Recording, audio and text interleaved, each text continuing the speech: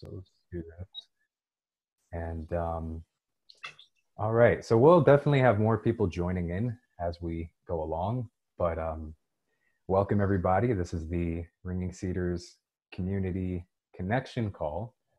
This is a very special time for us to just sit and spend time with other Ringing Cedars readers, connect and spend some time in what I like to call spiritual fellowship. I think it's very important. We have people who come on these calls and say, I've read the books, I read the books 12 years ago, and it's my first time speaking with a Ringing Cedars reader, today. And so that's always a very beautiful experience. So this is a time where you can connect with people of like mind. It's a very open conversation. The conversation is just very natural and it flows. So just feel open to share something when you feel like sharing something, or just sit back and enjoy the conversation and enjoy the energy and the space of what we're trying to do here. I'm very grateful for all of your time. I know I canceled a few of these in the last month or so. I was going through a lot of life transitions. I moved, I'm in a new house, had a whole bunch of things happening, but now we're back on a stable schedule. So this will be every 2 weeks, every Saturday at the same time. We used to do them at Thursday, 8:00 p.m. Eastern time, which was crazy. Every Sunday, right? Yeah, every Sunday, my bad. Every Sunday, 5 p.m. Eastern time. I was doing them on Thursdays at 8:00 for like more than a year, which was wild, but we did it, and it's wonderful. So anyway, one thing I want to introduce to you guys before we start to go into the call is just, if you want to think about something that you might want to pose to the group, some questions you may have, or just some topics or ideas that you might want to discuss, just like think about that in the back of your mind, and maybe you can bring it up if you feel like there's space. I'm gonna share some things and you might want to comment on the things that I'm sharing, but just think about it if you have something you feel like you want to share in the group. Is there a way to call in from my phone in case your internet connection drops? I don't think we have the phone call feature thing on Zoom. If your internet connection drops, you can download the Zoom app and you can come in from like the app on your phone. But if it drops on like your laptop or something, that would be the way to do it. So how we're gonna open this up is Ariane is gonna help us with a little guided visualization here to kind of set the space and get us in a good vibe. Oh, look at that. Do we actually have a phone number and I just didn't know about it? Is this true? Okay. All right. Well, I guess that's it in the chat there. So I guess we have the feature. So just just bookmark that. Where did this come from? I never saw this before in my life. Yeah, you're amazing at Zoom. I've never seen this. I didn't know I thought we had to pay for that.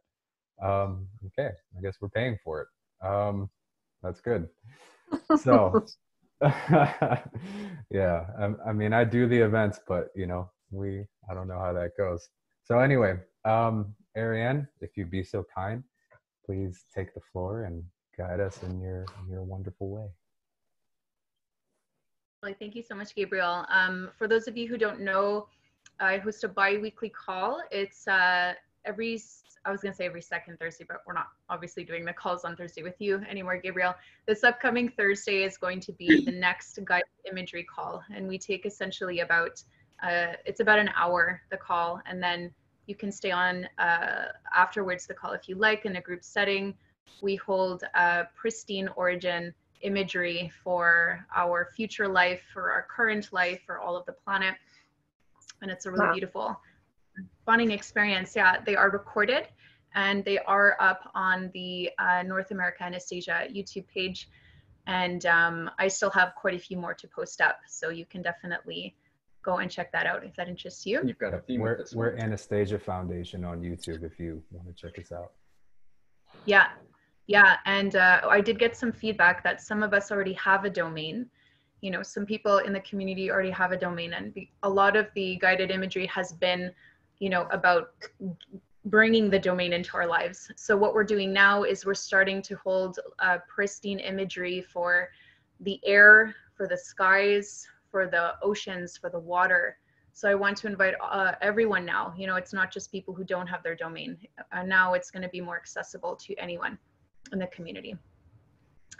Okay, so let's make ourselves comfortable here. I'm going to invite you to turn your audio off if you don't mind muting yourself. We're only going to take a couple minutes.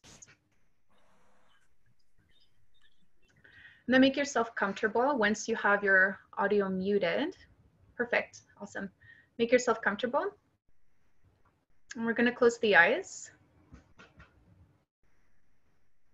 And take a very deep breath.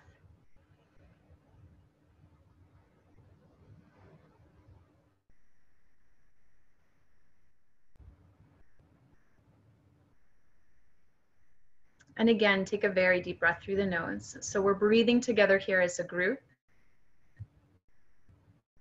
We have Ringing Cedars community members all over the world, and more people globally are finding this movement, finding the books, finding us, finding this community. So we're breathing together here as a group. Our breath is supporting one another. And there's also a global breath now that we are tapping into now. Apparently there was 10 million readers, if I have those numbers right. Gabriel, you can correct me there or not, but I believe there was about 10 million readers who were recorded to have bought the books. And that was some time ago. More so than imagine 30, now 30 we're million literally copies sold. There you go. And that's not counting all of the free the free PDF copies online and the audiobooks online. So exactly, yeah. So we're literally breathing with a collective heart and mind of, we could even say 100 million or even more. So breathe that in now. We are truly growing into a global collective family. We all have shared vision for a pristine, thriving, beautiful future. Wholesome family dynamics. And an incredible connection with our beautiful Mother Earth. So we're going to breathe that in now. We're finding one another.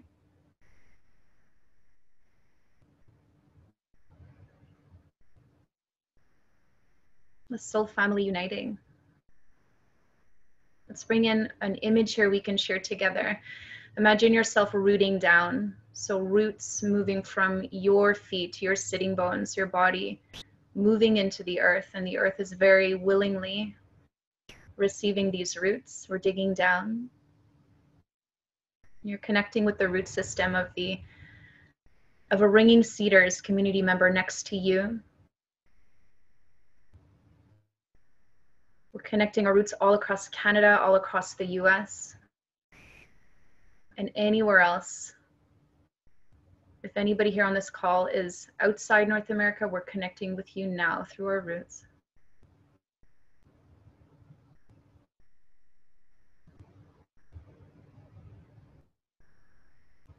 And again, let's take a full breath.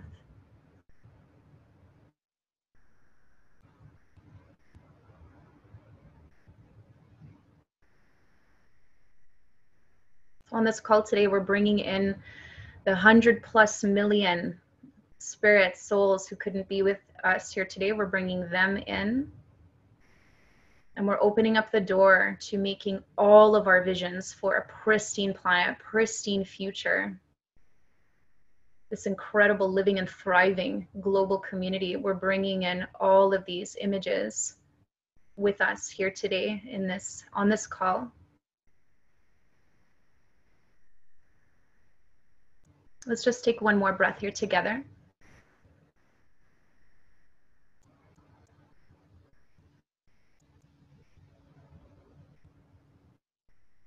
Whenever you're ready, you can open up your eyes.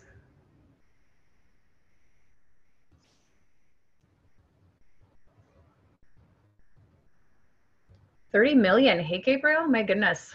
30 million. That's incredible. I think that's it's incredible. 30 languages and 30+ million in English, 700,000 copies from the Ringing Cedars Press. And then that's not again with the used book market. So you could guesstimate there. I tried, but I don't know how to calculate it entirely. But yeah, there's a lot of us, and that's the thing. That's why this whole foundation was created. It's to help, you know, find basically put a lighthouse for all the Ringing Cedars readers who are looking for their spiritual family, and that's what we are. That's what we're doing here. We are trying to bring everybody together. That's what I'm doing. That's what my life is about. So thank you, Ariane, for connecting us all in the spirit there, helping us feel that that brotherhood with everybody around the planet.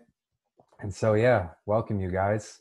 One thing I really love to do in the beginning of these calls is everybody can drop their location in the chat, and we can see where everybody's at. We've got some new faces here. I'd love to see where everybody's checking in from. I'm in a little place called, well, let's just say Quebec, Canada.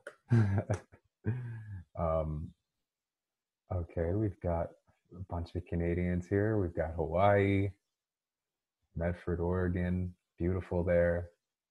Seattle, Washington, more BC. Lisa and Ariane, do you guys know each other? That's cool. We've got Michigan, love Michigan. Got some great friends in Michigan. San Diego, California, must be beautiful this time of year. Dexter, Oregon, we love that. Springfield, Oregon. Okay, we got a couple Oregon people in here. We love it. A lot of Pacific Northwest on this call today. Very heavily Pacific Northwest, which is interesting. The PNW is going to be covered in King's domains. We love it. Awesome. So I've got some updates about what's been happening with the foundation real quick. Share some good news with you guys. Redding, California, suburb of Vancouver. I would love to visit the Shasta area. That's still a dream of mine. I have never been up there. I just talked to a friend of mine who was in Lake Tahoe. Man, California is just such majestic land out there. But yeah, I've got a few updates. So as you see, I'm in a new house here. So I appreciate everybody's patience with, you know, the cancellation of the calls previously. So we're back, you know, consistently here. I did an interview on a YouTube channel called The Inspired Channel. I don't know if you guys saw that, but they've got like 410,000 subscribers or something.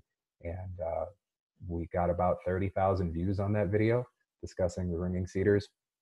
Brought a lot of people into our community. That's probably the most exposure that the Ringing Cedars movement has gotten in the English-speaking language in a while.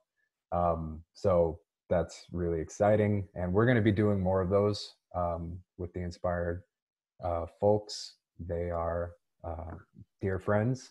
We're going to be doing more. And a bunch of interviews are going to be lined up.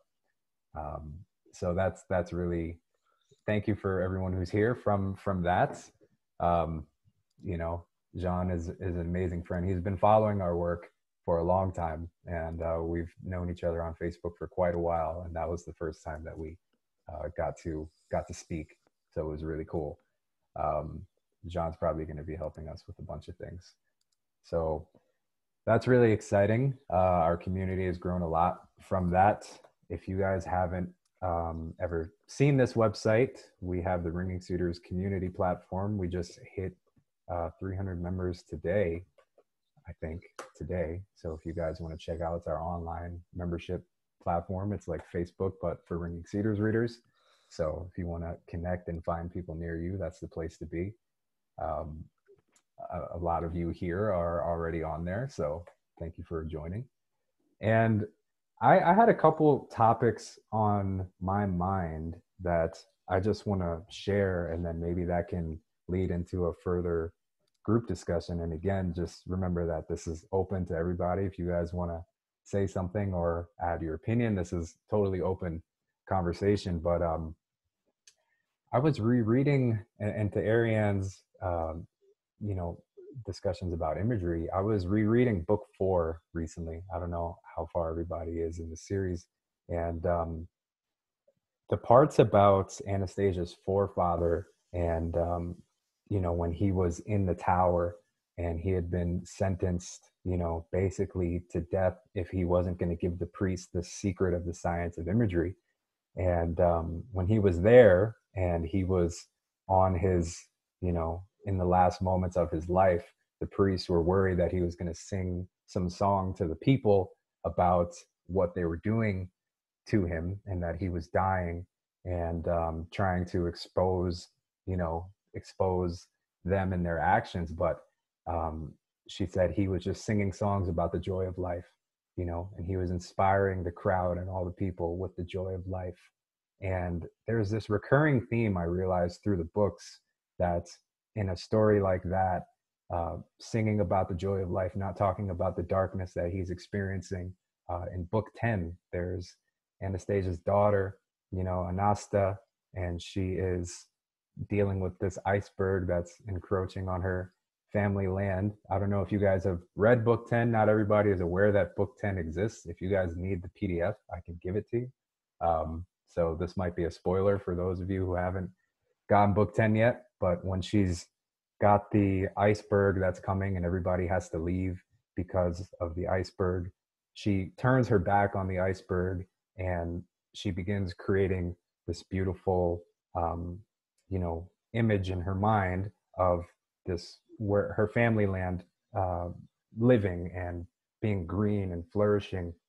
She turns her back on this darkness and just goes and creates the light. And there's a few other places in the books where that's happening, like where I think it's Radomir and his wife, they're being invaded, their kin's domain is being invaded, and when they're at their last moment and they're about to pass away, they, I think it's the Roman soldiers are gearing up to shoot them with arrows, and they just, get on the ground and they hug each other, and they're thinking about their next life in their kin's domain, and they're only thinking about life. And there's this recurring theme in the books of completely turning your mind away from the darkness and just looking towards the light, you know what I mean? And creating what it is that you desire, and not letting fear invade your thoughts, and it's a powerful thing, but it's a beautiful thing. And it's really got me thinking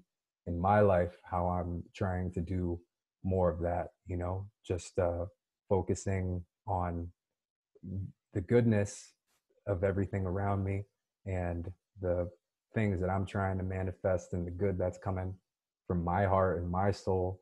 And, Anastasia says, when you give yourself over fully to the marvelous reality, as she calls it, the attacks of the darkness won't have any effect on you anymore.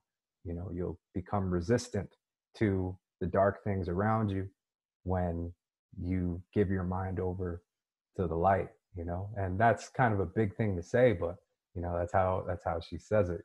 She says, she's talking to Vladimir and she's saying, don't be afraid of the dark forces or whatever. And when you give your mind over to the marvelous reality, then you will be able to withstand whatever it is that they throw at you. And I say all that to say, it's a crazy time that we live in the world. But every day, more and more, I see all the things that are happening in the news. I see, all this social unrest, all this political things going on. And I just, honestly, I get more and more excited because I just know that humanity's at a point where there's only two paths. And I was just saying this to one of my friends earlier on the phone. It's that you either go and you keep living in the technocratic world, and you are, in some way, whether consciously or unconsciously, supporting democracy and just living in it and doing that thing, or you're on your path to walking hand in hand with God and living in the garden. You know what I mean? And that's it. And there's only two ways. And, each day that passes, humanity is just diverging more and more into each. Eventually, it's all going to be the garden. That's where we're going, but there's this time of purification of where we're at now, And, you know, I'm thinking of the story of Anastasia's forefather, where even in the midst of his, you know, he's captured, and he's on his dying breaths, but he's singing to everybody about the joy of life. You know what I mean? And you know, some people ask me sometimes, like, what do you think is gonna like happen in the future? Or what do you think is happening? And I'm like, we're gonna win. You know, everything is gonna be good. I'm not worried about it. I see the beautiful world being created every single day. Like, look at everybody on this call. You people are also inspiring. Like, to just speak with each of you would lift up anybody's spirits. You know what I mean? And just, you know, Anastasia said that everything in the news is just, it's the death throes of this dying system, basically. You know, that system is dead, it's dying, and we're creating the new, and we're writing the book of the future, you know. And so I'm really just thinking more about that, about how many times in the books that idea of completely turning your mind over to the light and the good and only focusing on that is repeated, you know. Even in how Anastasia deals with people, like, she doesn't, you know, speak to the bad of people or scold people. She just is always speaking to their highest potential all the time, and treating people with dignity and respect, even people who are trying to attack her. I mean, not trying to say, like, if you're being attacked, you defend yourself. You get what I mean, though. She comes from this level of, like, understanding people's souls and just trying to bring light to them. And it's a beautiful thing, you know. And so that's kind of the kick I'm on lately. This is what I've been thinking about. But I just wanted to share that with you guys, because I'm really inspired about that idea. And more and more each day, I'm just more excited, because each day that passes and all the crazy things that we see in the media, it's one more day towards King's domains being everywhere. It's just one more day. And every day we get closer, you know. And every day this movement is growing, and every day everyone here on this call is doing more. And it's just really exciting. I'm at a point where, like, I can't be deterred mentally. And it's just pretty awesome. So I just wanted to share that with you guys, and, you know, see if that sparks any discussion. I had an image come to my mind, Gabriel, when you were saying that. From now on, I'm going to walk like I have 30 million Ringing Cedars community members beside me and around me. You know, what a feeling. I've heard this saying before, walk like you have 1,000 ancestors behind you. So, because you do. So now we can bring in this concept of, like, we literally have a global family. And I've seen so many people jump on the community network platform, jump on the Telegram platform. It's incredible. And I can't tell you, everyone, every day, Wyatt, he's not on this call today, but Wyatt and myself, every day, we've been opening up groups. We're making connections. Here, we're like getting events. Oh, he is? Where is he? Wyatt, I didn't see you. I'm sorry. You gotta turn the gallery. It's okay. I'm still here. No worries. He's here no matter what. You weren't on my screen. I'm sorry. No, keep going. Keep going. 1,000 answers.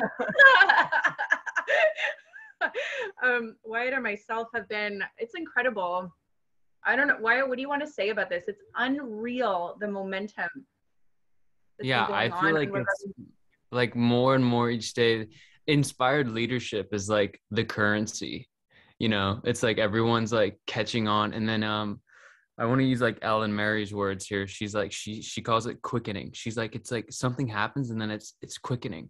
And it's so true. Oh my gosh. It's like more and more we meet people each day and they're like, hey, I'm going to do this. Hey, I'm going to do this. And it's like, whoa, where did you come from? What part of the galaxy are you, like, how did we meet? And now we're both, it's amazing. It is so amazing.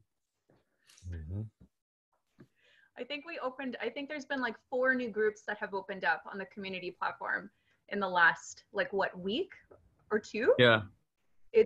And there's people stepping up who are saying, hey, I want to offer services. I want to offer an event. I want to offer, you know, leadership in all its different expressions. So I think we're feeling the call right now, you know, all of us, to start contributing in our own unique ways. So I just wanted to share that with everyone as someone who is in the background doing more of the like coordinated group work, you know, with Wyatt. It's outstanding, and we have so much to look forward to. Yeah, I mean, it's a big time, you know. I'm grateful that more and more people are finding our community, you know. It's a beautiful thing. And I'm just, yeah, every day more and more excited about the direction that we're going. You know, this idea of just creating what it is that we desire. And because, you know, the universe wants us to succeed with everything that we're doing. We have bright images of creation, and we are trying to fulfill God's dream here by turning the earth into what we're desiring to turn it into, you know, by creating happy families everywhere, by planting trees and bringing children into a space of love and building this kind of life. You know, the life itself wants us to succeed, and the life within us just grows the more we tune into that dream, you know, like the more we tune into it. And I've been, every night and every morning, I've been rereading the series for the last like 2 weeks. I've started, and I've found that's been really powerful for me to keep me tuned in. You know, I'm the executive director of the foundation, and even me, you know, is tuning more and more into it, and just letting it go deeper. Like if you read the books some time ago, I'd highly suggest that you go read them again, because I read them in 2014, and Jesus Christ, it's almost 10 years. But I find that it affects me in a much different way now than I did when I read them before. And it's really powerful. Has everybody here read the books? Is everybody familiar? Or if you haven't read all the books, how far have you gotten?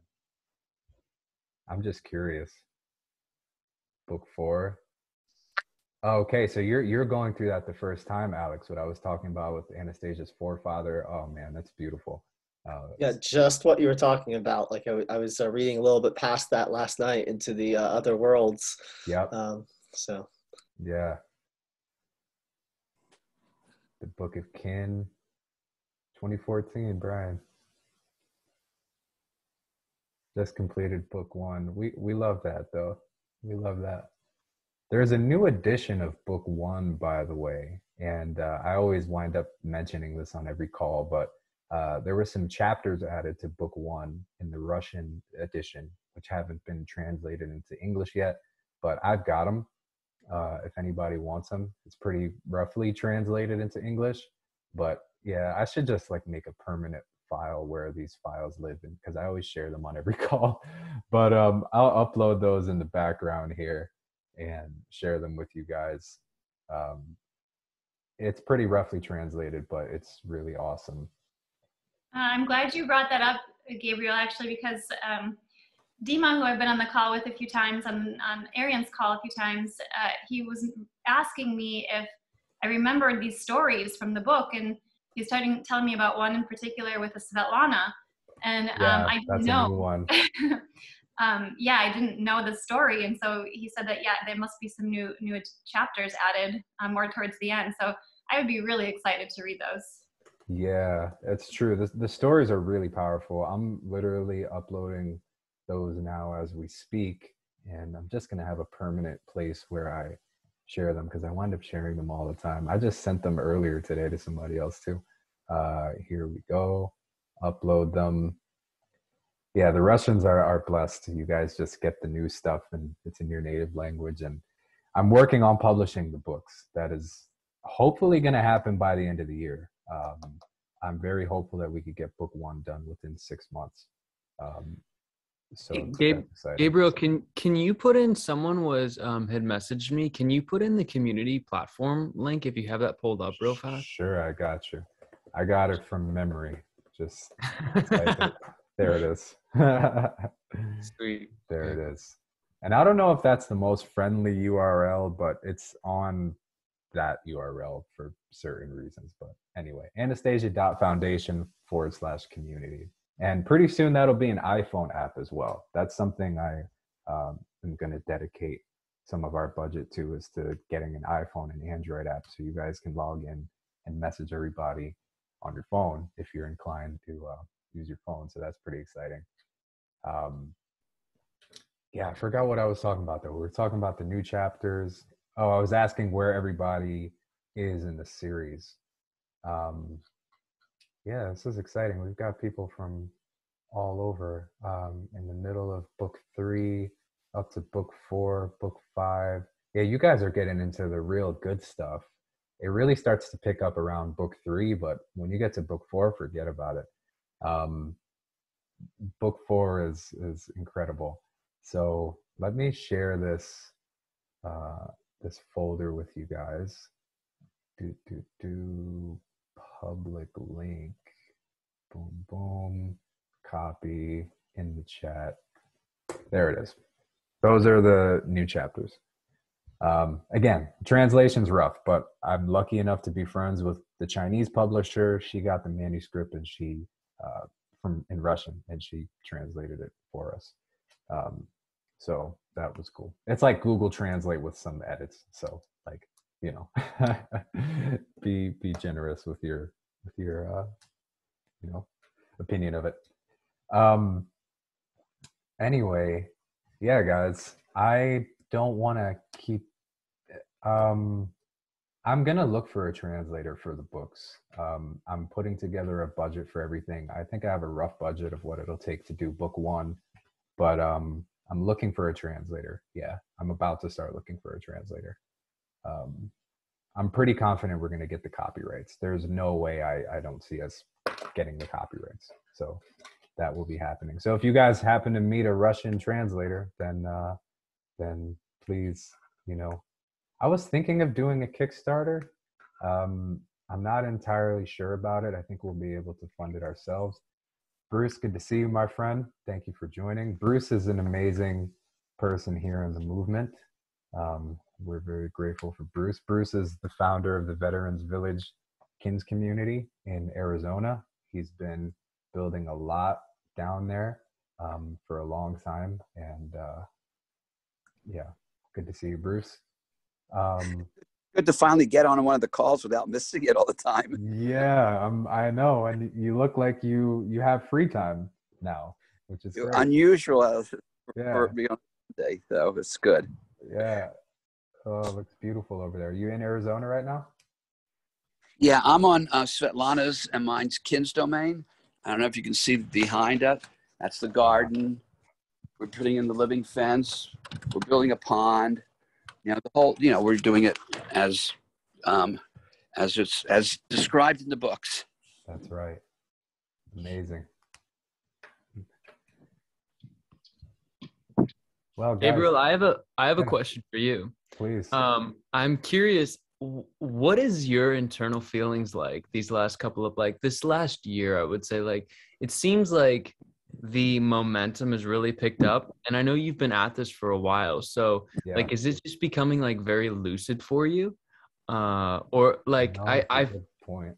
Yeah, I just like, I'm curious about that experience for you. 'Cause like, I have not been behind this as long as you have. And so I'm sure that comes with like this. Yeah. It's so like kind of how I see the movement growing right now. Is that what you mean, Wyatt? Like, yeah. Well, yeah. And kind of like how I feel about everything that's happening. Yeah. Your own personal experience with it. Yeah. My experience is that I've been trying to organize, you know, doing everything I can to help organize the Ringing Cedars movement since like 2014. Basically, before I was done with book 1, I pledged my life to doing this work. And I basically started where I could at the time and was still able to connect a lot of people and have just been doing that ever since. Bruce was there at our gathering with Vladimir McGree in 2016. You know, so we've been doing this a while. There's like 70 people in the room in New York City on July 23rd. We got very lucky to do it on his birthday. And how I feel about what's happening is it's exciting. I just feel like the movement is coming alive now. Like it was growing steadily and slowly. But, you know, we, besides Nina McGree's Facebook group on Facebook, we officially now have the largest Facebook group on Facebook for the Ringing Cedars. And there's not that many of them. There's only a couple. We literally have the biggest English speaking Ringing Cedars community. And I still feel like it's not even 1% of what it's going to be. You know what I mean? And once we just start getting in front of more people, there's so many people, and it's beautiful to, my feelings are, I'm really inspired. I'm really excited. Yeah, like what you said, it's becoming reality. Just watching all these people get connected at a bigger scale is my dream. And watching it happen every day is very fulfilling. And seeing, you know, the community that we're building, the kind of fellowship and brotherhood that we're building here is very touching to my soul. And just watching it expand every single day is insane. You know, having incredible collaborators like yourself, Wyatt, Ariane, Stefan, Bruce, all the other wonderful people on our calls and in our community. You know, it's, I hope that answers your question. I don't want to turn this into the Gabriel hour, you know. I feel like I'm talking too much, guys, if I'm no. No, not at all. No, I was just curious because it's like, yeah, I mean, I feel like we're all intrinsically connected in this. So, you know, like how you're feeling, I think it's like how we're all feeling in a certain way. Like, I don't know if you guys saw, like, Ariane posted this video of this tuning fork. Like, I felt like a little kid again. I was just like eyes wide, like, no way, really? Like watching this thing happen, like it was crazy, you know? And I like think that's tuning really fork vibrating or something. Well, so it was like a tuning fork, and then it was another tuning fork that didn't get hit. Sympathetic resonance. Right. And it was so crazy to watch. And it was just like, that's what's going on here. Like, we're all bouncing each other, and like we're quickening each other's senses and like our understandings. So it's so cool. That's why I guess I'm curious about your experience. Because I feel like, yeah, I mean, that's how I'm just so excited lately. Like, it just keeps elevating up. Like, my sister, who hasn't even read the books, she's like told me the other day, she's like, I just feel like happiness just keeps getting higher and higher. What I thought was the limit one day, and then I wake up and the next day I can get happier. And it's like the same, it's that's the same feeling, you know? Yeah. Yeah. You rarely hear people talking like that, you know? Right. Yeah. And I'm noticing that, you know, people are becoming more open for whatever it is. Whatever reason, general people are becoming more open to the Ringing Cedars ideas. Like on Wednesday, I'm going to be speaking with my sister's fiance about the Ringing Cedars because he saw my video on the Inspire channel and he loved it, and he wants to hear more about it. I said, I gave my sister the book. You guys should read it together. You guys would be so happy living on the land, and you guys would live a beautiful life together. And he's like, you know, I want to hear more about it. Like, let's do a Zoom call. And like, you know, and people who would never be interested in this, like friends from childhood, and we all grew up in the city together, and now everyone's curious about it. People are becoming more open, just in general. That's why I'm so excited, man. That's why I was talking about it earlier. It's like every day, there's only two paths that we're going. It's either walk hand in hand with God and live on the land, or live in the technocracy, and that's it. There's no it's black and white. And people in their souls are going in, you know, either direction. But like, I don't know what else to say. You know, sorry guys, I feel like I'm talking a lot. I hope this is like enjoyable. I really want to get some discussion from you guys and get this thing going, you know.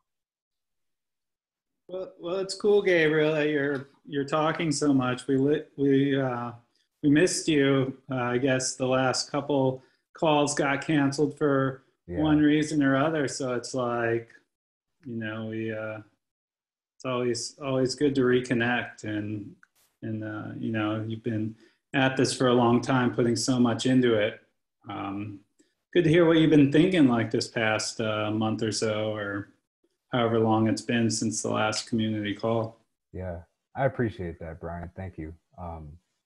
Yeah, I mean, I'm just in a super inspired place. Like, we're starting to get more invitations for interviews.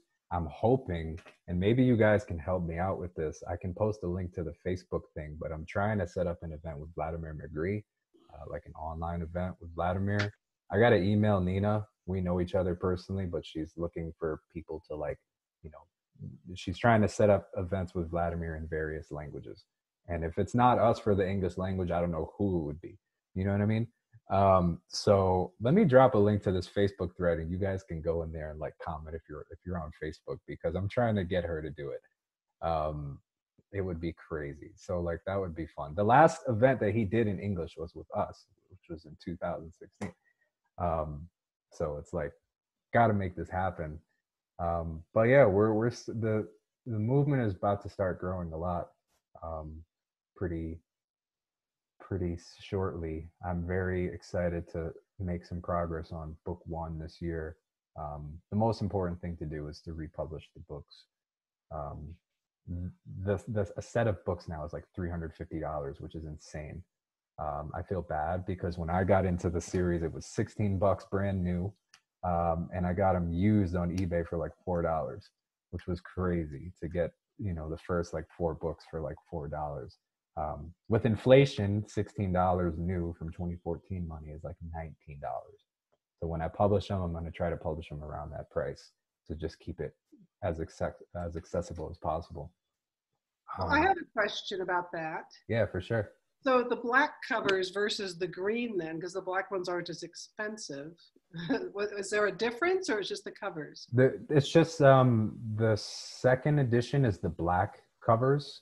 Yeah. And there was some like footnotes added, and there was a few little like corrections there, but mainly it's like a bunch of footnotes with things that, you know, just updates on things that had happened. Okay. And I think the green covers are more rare too, and so that might be a thing with the price. Yeah, they're hard to find. I just got like 1 through 6 for $225 and had to piece out the rest, and I'm trying to buy a set for my mom, and I'm having to buy them one and here over there from 4 different eBay people, and it's crazy. That's the green ones. I thought I heard somewhere that the black one had a different translator or something and was a little different. So no, it's the same translator and same editor. Just there's some footnotes and things changed and a few like text edits throughout. Actually, speaking of the green covers, Bruce owns the original paintings on the green covers, which is really cool.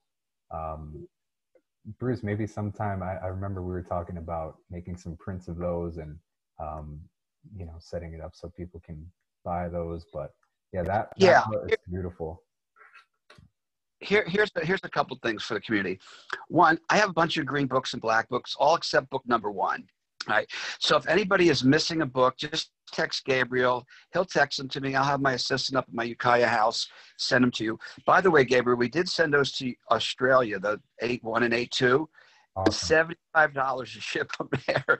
I should have turned that lady on to Bruce in Australia, because I believe he's living in Australia. Oh, and I have buying number 1s from, because I have no 1s. So if any of you guys are missing books in your collection, I'm going to go ahead and, you know, I can liquidate my collection. I don't care. Just tell Gabriel which ones you miss. I will send them for free. There's no charge.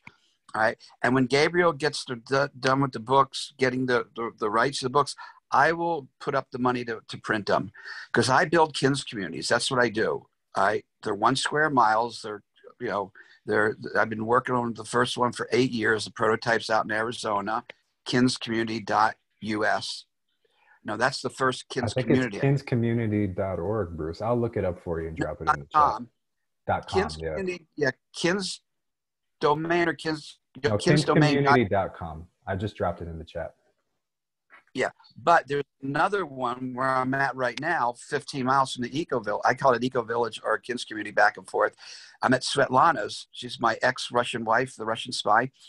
That's the first Kins domain I built on, and because I went around the country 10 years ago looking at all the Kins communities, and it was a joke. I mean, everybody was trying to do stuff and nobody was doing it right. And this guy wants $8 million to buy this acre that you can't subdivide into 2.5 acre plots. So I said, you know what, I'm going to build one.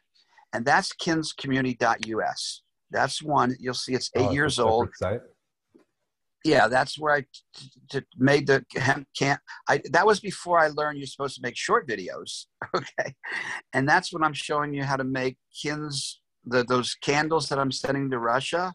Yeah. You know, I'm sending 10 boxes to 10 communities in Russia. Yeah, one of the cool things, just so people can know, because it's such a cool thing that's happening, we have a program called the Russia America Exchange, where we do questions and answers with like founders of Kins domain settlements in Russia, people who are founders of schools. The next one is February 19th, by the way.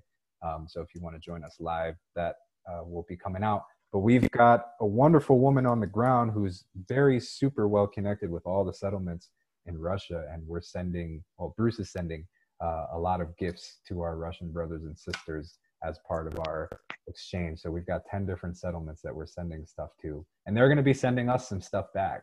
And we're hopefully going to be opening a international marketplace where the Russians are able to sell their things to us, and other North American Kins domain creators will be able to sell things too. So that's something that we're working on. Bruce, where in Arizona is your 25 miles north of Kingman, 90 miles from Las Vegas. Is that where the recent Sasha Stone event was held back in July or August? What was it called? Sasha Stone and Patriot Street Fighter guy. Yeah. Okay. Yeah. Okay, well I was there then. You've got the domes. Yeah. Okay. Awesome. Yeah, wonderful. Yeah, we have a lot of events. And what the difference between now and when you were there, and this is the model for Kins communities. Look, I'm creating an economic model that'll make this thing fly really fast, and we can build, because we're behind the Russians. They got 500 Kins communities. We're going to catch up. Bad, Bruce. Wow. Yeah, I know. So we got 30,000 solar panel packing pallets on the property now. I'm building vendor booths, as quick as we can, because we have events there with 10,000 people. The next, let's see, there's one called the Summer of Weed on 420, which I don't think will happen, but for sure I know that the One Love Festival will happen, and there'll be 2,000 to 10,000 people there, and I'll have 2,000 of these vendor booths built. Then the next month, then every month we'll have vendor booths. Built out of pallets that were reclaimed from a solar installation that was going in, and Bruce went in and scooped them all up. Yeah, let me give you the economics on that. They have to pay to get rid of those pallets. So the guy that got the money to haul them away, I met him and he said, just drop them off my land. I should have gotten paid to haul them away, but he got paid and he gave them to us for free. That's $600,000 worth of wood for free, because we do reclaimed wood and we know what the value of those pallets are. You can do that on any Kins community that you're building anywhere in America, because they're putting in solar installations all over America. So I have a place in North Carolina. I asked Sandra, are they putting in any solar panel? Yeah, sure. 25 miles from our plant in North Carolina, they're putting in a solar farm. So that is a raw material source for the Kins communities. Events make you so much friggin' money. We have the One Love Festival May 13th. That'll be the next real good festival that we have. And I said this time I want 45 minutes up on the stage to describe what a Kins community is. I want people to come there so they can see what we're doing and learn about. When is that? May 13th. Oh man, I got to be able to come to the US. Can I give a presentation? Is that cool? Absolutely. Look, it's my stage. It's my land. You can do anything you want. Let's do it. All right, cool. I got to be able to cross, but I think I'll be able to figure that out. You can get Gabriel. I'll get you 45 minutes on the stage, and then I'll take another 45 minutes to do a talk about it, because they're at a Kins community. They're going to want to know, what is this place? Because it's pretty phenomenal. By the way, I've presented at festivals before. We have other festival connections. I don't know if Wesley was telling you, but yeah, we got to do more of that. Good. Because that's how you expose people to. Sorry, I was just asking, are we able to come visit? Are you there all the time, or just connect with you? Well, I'm just in Prescott, so. Yes,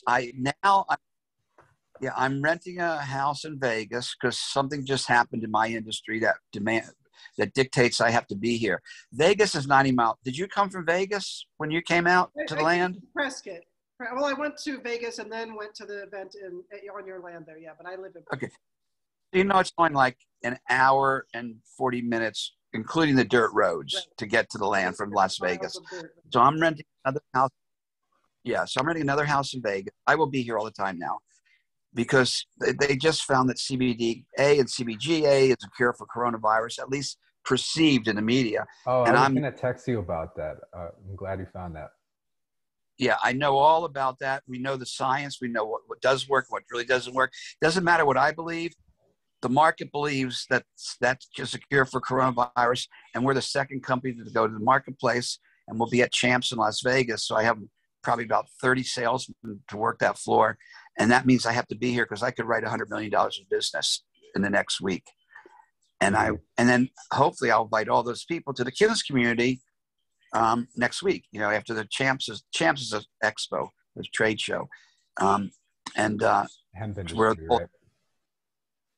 So, you know, but I'm looking for how does a Kins community start and make enough money? That has always been my goal, to make enough money. Everyone wants to move back to the land. Come on, it's not rocket science to go move out land, but how are you going to make money? That's my focus. How do we make money moving back to land and building a Kins community? And that's my whole dream, is to build Kins communities, as many of them as rapid fire as I can. So my model for Kins communities are duplicatable, cookie cutter. You can do them over and over and over again very rapidly. So to your point, Bruce, the last Russia-America exchange call we had, Andre, who is the founder of a settlement that's been going for more than 20 years, he was saying that a big income source for them is festivals and events where the people living on the Kins domains can sell things. And they make a lot of money from doing like the Ringing Cedars festivals, Bard concerts, and stuff like that. And actually, he was saying that, you know, one of the biggest ways that the movement grew in Russia was from the bards traveling around and giving their music concerts, from the soulmate festivals that they were doing, as Anastasia described. And so, you know, you being able to like open up your land and do these events, like I want to have an event down there as soon as I'm able to travel, like a Ringing Cedars event, and we need to start doing them all over the country. We need to document more how people can make money on their domain. There's a lot. Let me give you the economics that I was told. Doing events is new to me. All right, so it's brand new. This guy named Nico was running the last One Love Festival last year. All right, the guy is awesome. He's incredible. He's just a brilliant guy. Functions really good. He does all the Trump events in Mar-a-Lago. He does events all over the world. And he said, Bruce, you can make $50 million a year on your property. Now, if I can make $50 million a year on events, and he's not counting, I like events because I sell a lot of stuff at the booths myself. Right. All right. I have a bunch of companies. But if he says $50 million events, now that I'm drilling down into events, I can see where the money for events are. You build those vendor booths, I'm making it so you can put your tent behind it. Now I have glamping vendor booths. Glamping tents, you know, you throw a tent up there for $500 and put a bed in there or something. They're $1,000. And who go to these transformational events are sort of like the rich hippies, I'm learning, like Burning Man's $1,200 ticket. They hit all the festivals. Yeah. And they buy stuff at the vendor booths, and so they spend a lot of money, and they can afford to have a lot of, I can see where the $50 million a year comes in. Now, if you don't make $50 million, okay, you make $2 million. That's a lot for a community. For sure. Even if it's once a year. Yeah. And Alex has his hand up, so I want to give Alex the floor real quick. Yeah, just a quick question. You've been looking into ways to make money on Kins domain, Bruce. Like, do you have ideas about how we should be directing our energies as we think about going towards living on a Kins domain? Like, is there any skill sets that you think you see often come up that would be useful to have transitioning into that lifestyle? Does that make sense, that question? Yes. I have 200 ways to make money. The first way I started with was I modified the 2.5 acres to add 1 acre of hemp. I'm Hemp Inc., a publicly traded company. I'm in the cannabis sector. I was a smuggler when I was in my 20s. I went to jail. I'm real notorious for making a movie on my life. All right. So That's my industry. So you grow, but I didn't want to do marijuana. I wanted to do hemp. Right. So you can grow 1 acre of hemp, and in some cases, 1 acre of marijuana where it's totally legal. You know, there's nothing illegal. No one's going to go to jail anymore for that. So that was the first model. The second model, if you go to kinsdomain.us, you'll see I made hemp gemstone candles. All right, and they're a hemp wick, a hemp wax with gemstones inside of them. I mean, I went overboard. I put $300 to $400 worth of calibrated cut gemstones, and I had a barter company, so I just had them laying around. And those are what I'm shipping to Russia. A box of those to each community. And on the top, there's a label that says Kins Domain Certified, Arizona. So it shows you that we can have our own certification that it was made on a Kins domain. Then all the Kins domains all over the world support each other. They sell my products, I sell their products. Right? So I'm starting off with giving them a gift. These are nice, beautiful candles. And then they'll send us some stuff, and then we'll set up real commerce. So we actually sell their stuff. Second, okay, so you got then redwood burl furniture. We only use reclaimed wood. And in that series of kinsdomain.us, you'll see there's like 20 videos. There's one from NorCal Wood Products. He makes redwood burl. I'm getting 1,000 slabs sent down to Arizona. I shipped a bunch of slabs. I didn't ship them. I had them there in North Carolina to a guy in North Carolina and said, who makes redwood burl. Do you know these slabs are 10 to 20 feet long? You finish them, that's a $10,000 tabletop or bar top, or a $20,000 one, or a clock for $350 or $250, or an end table. So that's the third way, is redwood burl furniture. Fourth way is events. You want to definitely have events, all right? And I didn't care about making money on events, so they were all for free in the beginning. Now I realize there's economics of events. So that's the fourth way, is you have events. The fifth way, these posters. As soon as these posters, they're not a revenue stream for me. So when you say posters, you're talking about printing out the original paintings that were on the first editions of the books, right? Yeah. Yeah. So my plan would be I'll print them. I'll give them to Gabriel. He'll sell them, and we'll do some kind of revenue stream. Because to me, I'm not looking to make money off the books or the posters. That's advertising for my building of physical Kins domains. The more people that see those posters, the more people that read the book, the better it is for me. That's why I'm willing to put the money up to print as many books as you want. And thank you, Bruce. And I'm glad we're having that conversation now. And you're already doing a lot for us. So I appreciate everything you're doing. And inside of the books, I wanted to say, just so everybody knows, inside of the books, like, if you compare the experience we're preparing for the new books compared to the old books, the new books are going to have at the end, it's going to have all these links and descriptions of our communities and all the ways people can join. There's probably going to be a QR code that you can scan that'll open the Ringing Cedars app on your iPhone. And so it's going to be very action oriented. And when those get printed out, people are going to find us. And this whole thing is going to grow a lot faster. And speaking of the bards earlier, I decided that our publishing house is going to also publish English language Ringing Cedars inspired music. So we'll also be releasing that out to the world. And I didn't know that was something that the Anastasia Foundation did in Russia until rereading the series recently. But I guess that's something that they did. They started publishing music in 1999. But I realized that the music played a much bigger role in spreading the movement than we as Americans understand. And it's just the direct experience with Russians is confirming this to me. And the music carries the vibration of the consciousness. Like they say, every movement has its music, and we need to have the music of our movement be available and distributed. So that's another thing. I have anastasiapublishing.com, and that'll be the name of our publishing company. So that's what we'll be doing. That's so exciting, Gabriel. That was one of the questions Ariane and I were going to ask you, is like, we've started creating music with the talented Rhea. I wish she was here. She's not here. Oh no. Okay. Rhea Johnson. Huh? Yeah. Oh my gosh. And it has been so magical. And we've all kind of like really felt this like magnetic pull. And one of our questions, to each other was like, how are we going to, we don't just want to post this in like community groups. We really want this to be available. Right. We got it. I can, and thank God, I can build out all the infrastructure for digital distribution and downloads and all that stuff, or physical if you wanted to do that.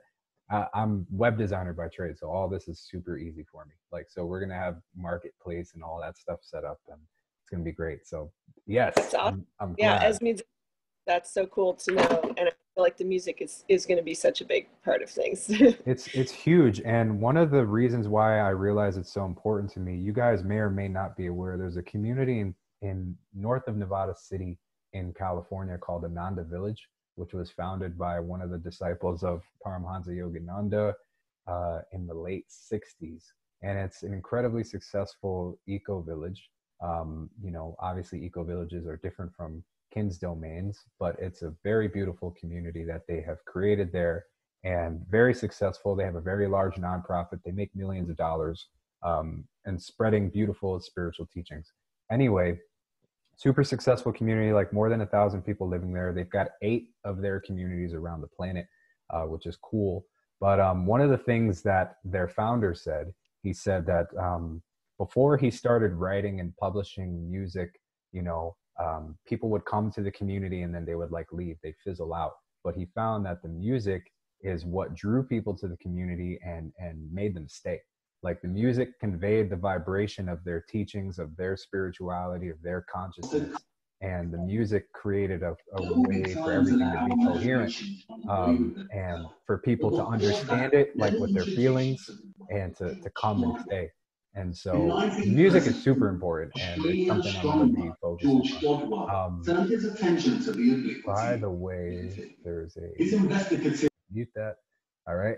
And so Willix, I see you had your hand up for a minute there. Go ahead. Yes, this is a question for Bruce. You know, I hear you talking about like all the money that can be made with the events, you know, like $50 million, that's a lot of money, but that also translates into a lot of people. And so are you talking about like one event at a particular location? Are you talking about multiple events at that location? Are you talking about events at multiple locations? You know, to make that type of money, you know, how is that spread out? Because, you know, part of the lure of the Kin's domain to me is kind of getting away from all that commercialism and being able to be out in nature. And I know it takes money to make all these things work, but what does that look like in terms of how does it impact the Kin's community over time? Or how much time does it take to make that kind of money? Is it a weekend, like a whole week long type of event?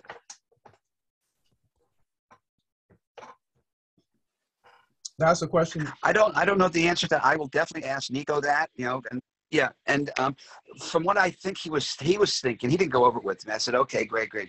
I mean, I run public companies and start public companies. So this is a side venture to me, but I believe he was talking about multiple events at that land and probably one a month or one every other month.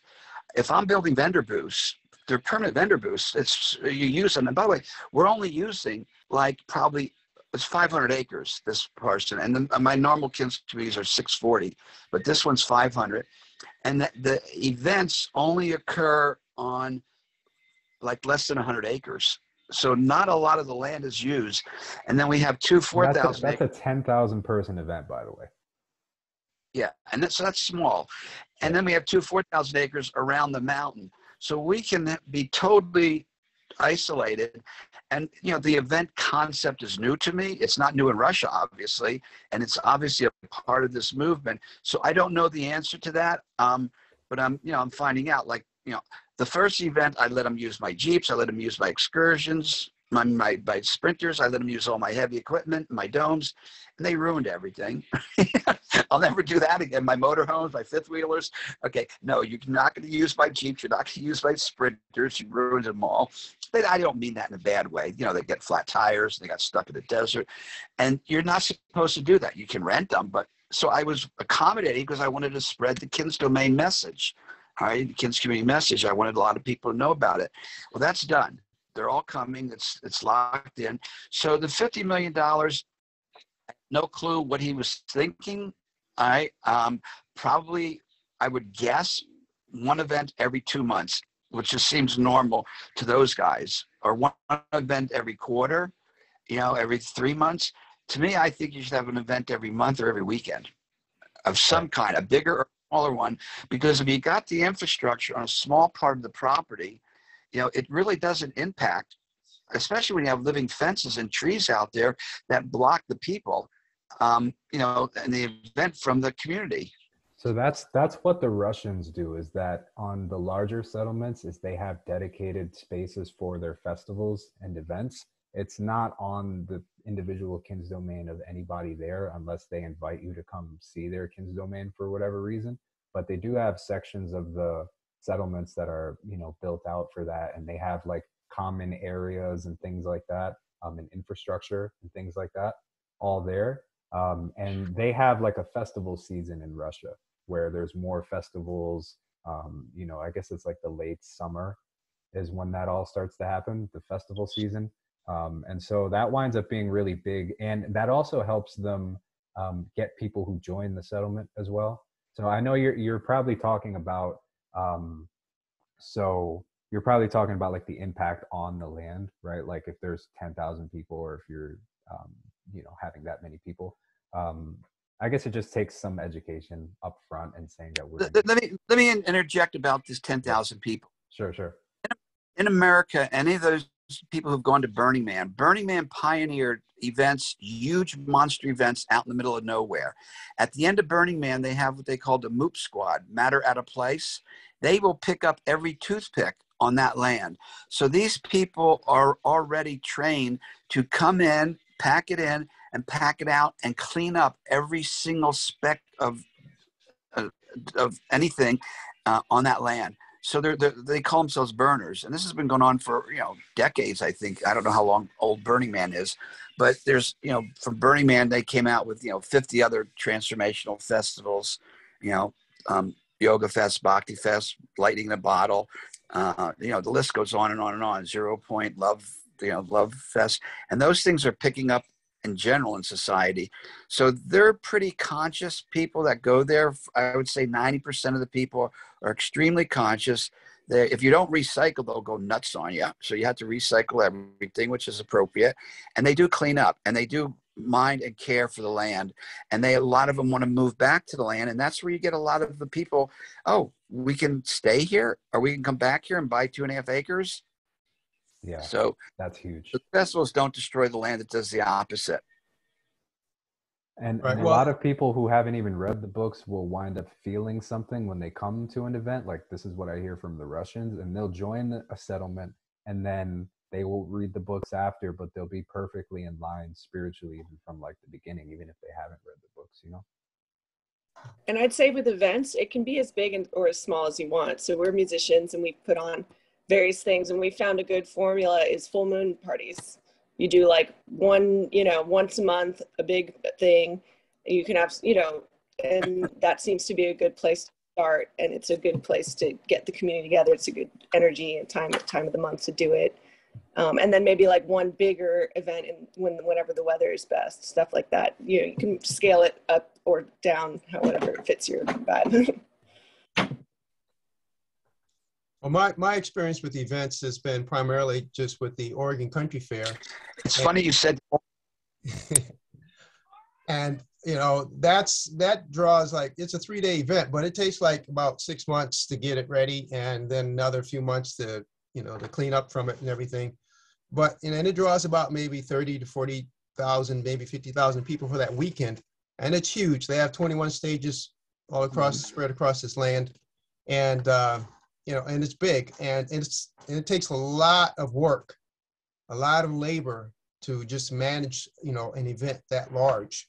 And I don't know how much money they make. I know they make millions of dollars, you know, for that weekend, but it's a lot of work. And the volunteers that come, they may come for like 2 or 3 months and just camp out. You know, the booth that I work at, you know, I'm a co-director with the camping crew, and we have like about 60 people in just our booth alone that we have to take care of. And that's, you know, it entails a lot of work for that weekend. And when you're done, you do definitely want to, you know, be done with a lot of all that commercialism, because it's work. You know, I like the Oregon Country Fair model because one thing I like about it is versus Burning Man is they build permanent booths there. You know, those booths are there. Next year they're there, and it's to me, it's a waste of money to spend, you know, literally hundreds of millions of dollars on art cars and all that infrastructure, Burning Man, and then it goes away. Use that money to build permanent, you know, bathrooms, permanent kitchens and cafeteria. So the country fair, I love that model. But if, you know, and I don't know how that works internally. I just been there a few times and I just really liked it a lot. And, but imagine, you know, we may be an all year round event. I don't know, but the full moons, the lady mentioned full moons, every one of these vendors, I'm just providing the land. They do all the work, right? These event people, they come in, they get their own security, their own medical, their own everything. All right. And I'm just easy to work with because I'm not going to gouge them on the land. I want people to see the land. So they do all that work that the Oregon Country Fair people do. So that's not on me to do, but they all want to do it on a full moon. So, and they're fighting for who gets the full moon in May and June and July. So that's a great crowd if they're all fighting over the full moon. Oh yeah, no, that's where they all want to go. And then out there, one of the most peaceful times in my life out there on the the Veteran Village Kids community was when one guy was up on the stage. It was cold. It was like this time of year last year. And it was a full moon. It happened to actually be a full moon. There's like 4 of us in the audience, or 5 of us. It was just, you know, it wasn't an event. And he was up there on the stage playing a guitar. And it was so peaceful and so beautiful with just one guy and 5 people in the audience. All right. So there could be 50 people in the audience and one guy. So the full moons, I imagine, I'm projecting the future, what is likely to happen.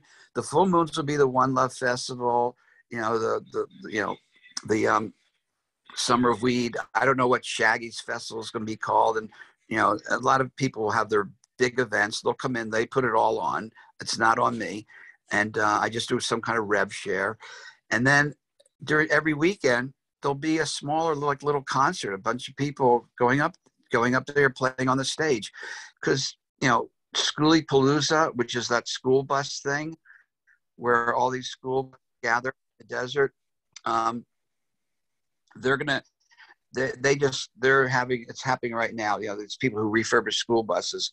They'll all come up here from Quartzsite and they want to use that land as their Schoolie Palooza next year because they got kicked off the land down in Quartzsite for some reason. I guess I like hippies. I like hippies because I'm one of them. When I was in Russia, they had multiple Bard concerts at the settlement within a 10-day period.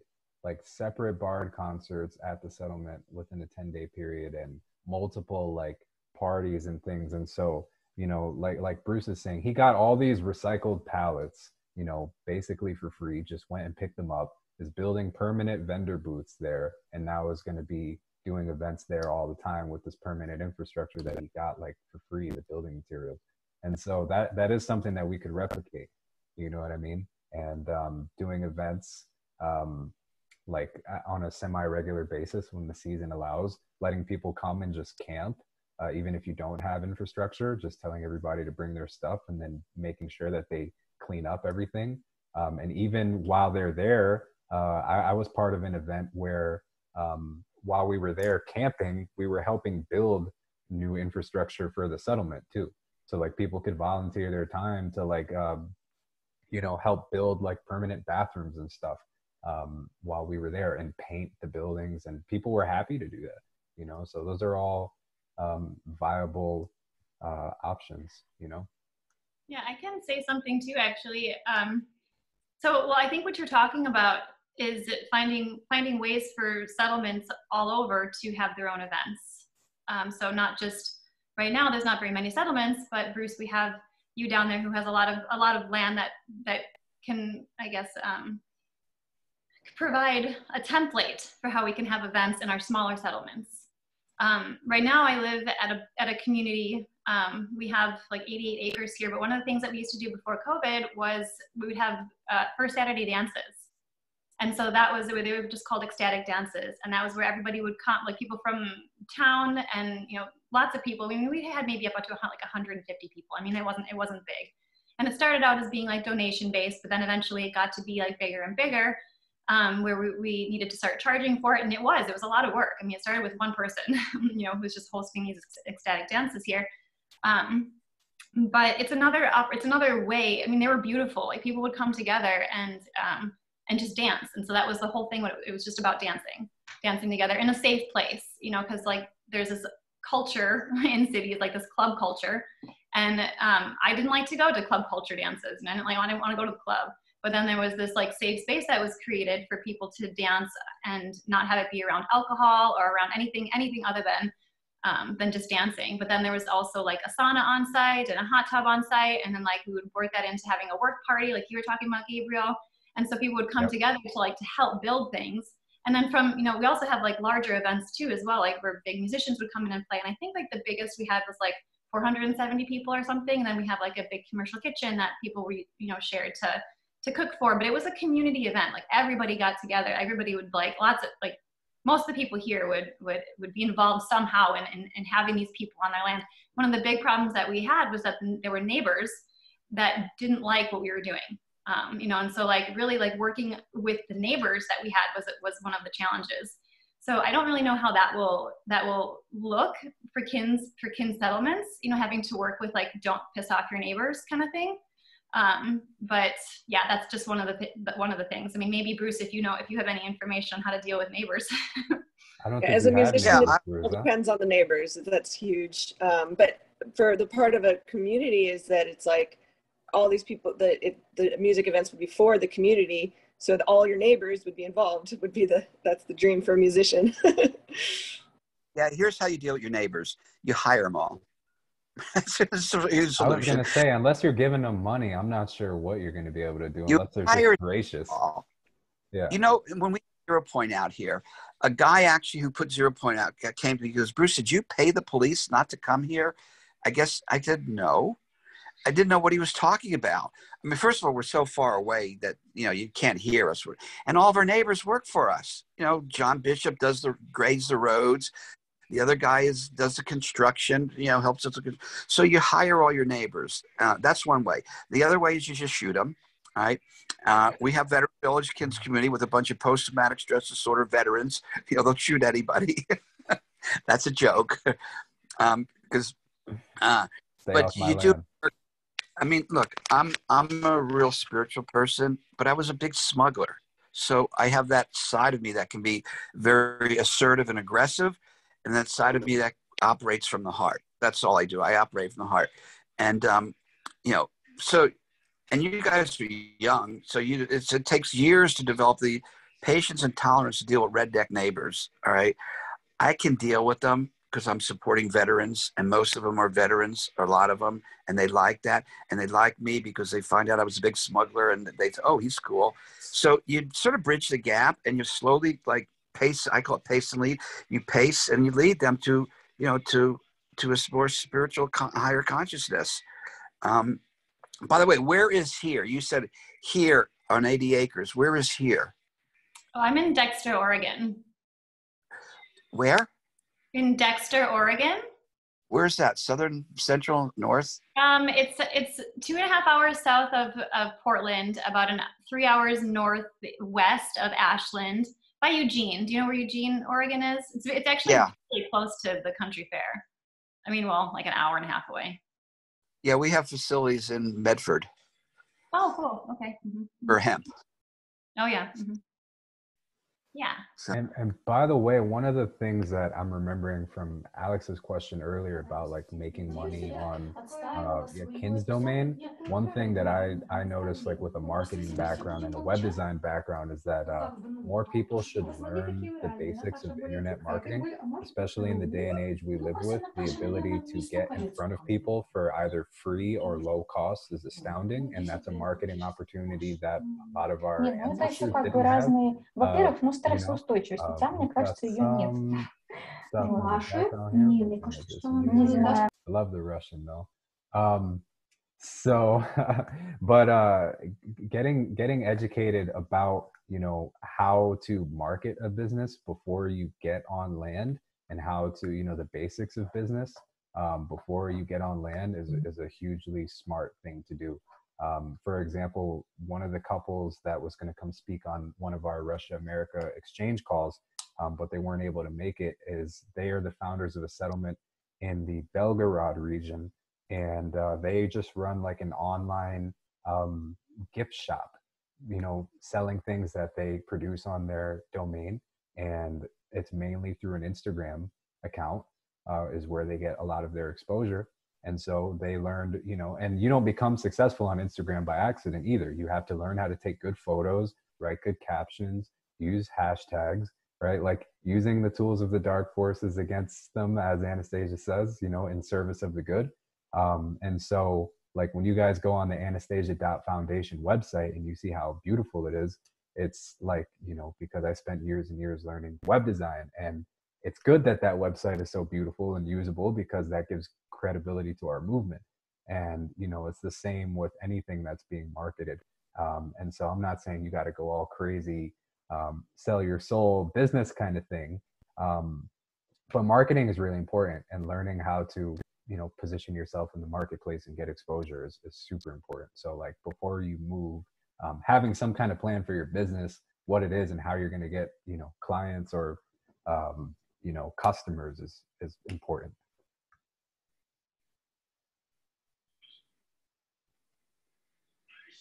Thank you, Gabriel. That was a really insightful answer. It's actually interesting because I've had these dreams before I even heard about Kin's domains of like having a family business and sort of like having it almost run off of a piece of land. It's just like, first when you just said that, it just like it sparked all those ideas coming up again. Like, yeah, I could actually do this. Like, this is the direction that I could go in. Like, I could almost make those dreams come true. So it's very interesting to hear about that. I didn't even like connect it before. I mean, it just takes a little bit of marketing knowledge, a little bit of business knowledge, because one thing is that many people are good at a trade or some kind of skill. They're very proficient in their skill, but being proficient in a skill doesn't mean you're going to be proficient in business or marketing. You know what I mean? Those are like completely different things. You can be incredibly great at making like redwood tables, as Bruce would say. But if you don't know how to go out and get the clients to buy your tables, you're not making any money selling the tables, even if you're incredible at the tables. And so in this day and age, like, it's so easy to get in front of people for free or low cost. You just have to learn how to produce content that will catch people's attention. And you have to learn a couple other things, like depending on your business, like do you have to do SEO like locally and be on Google search results, or do you have to, you know, do some other thing?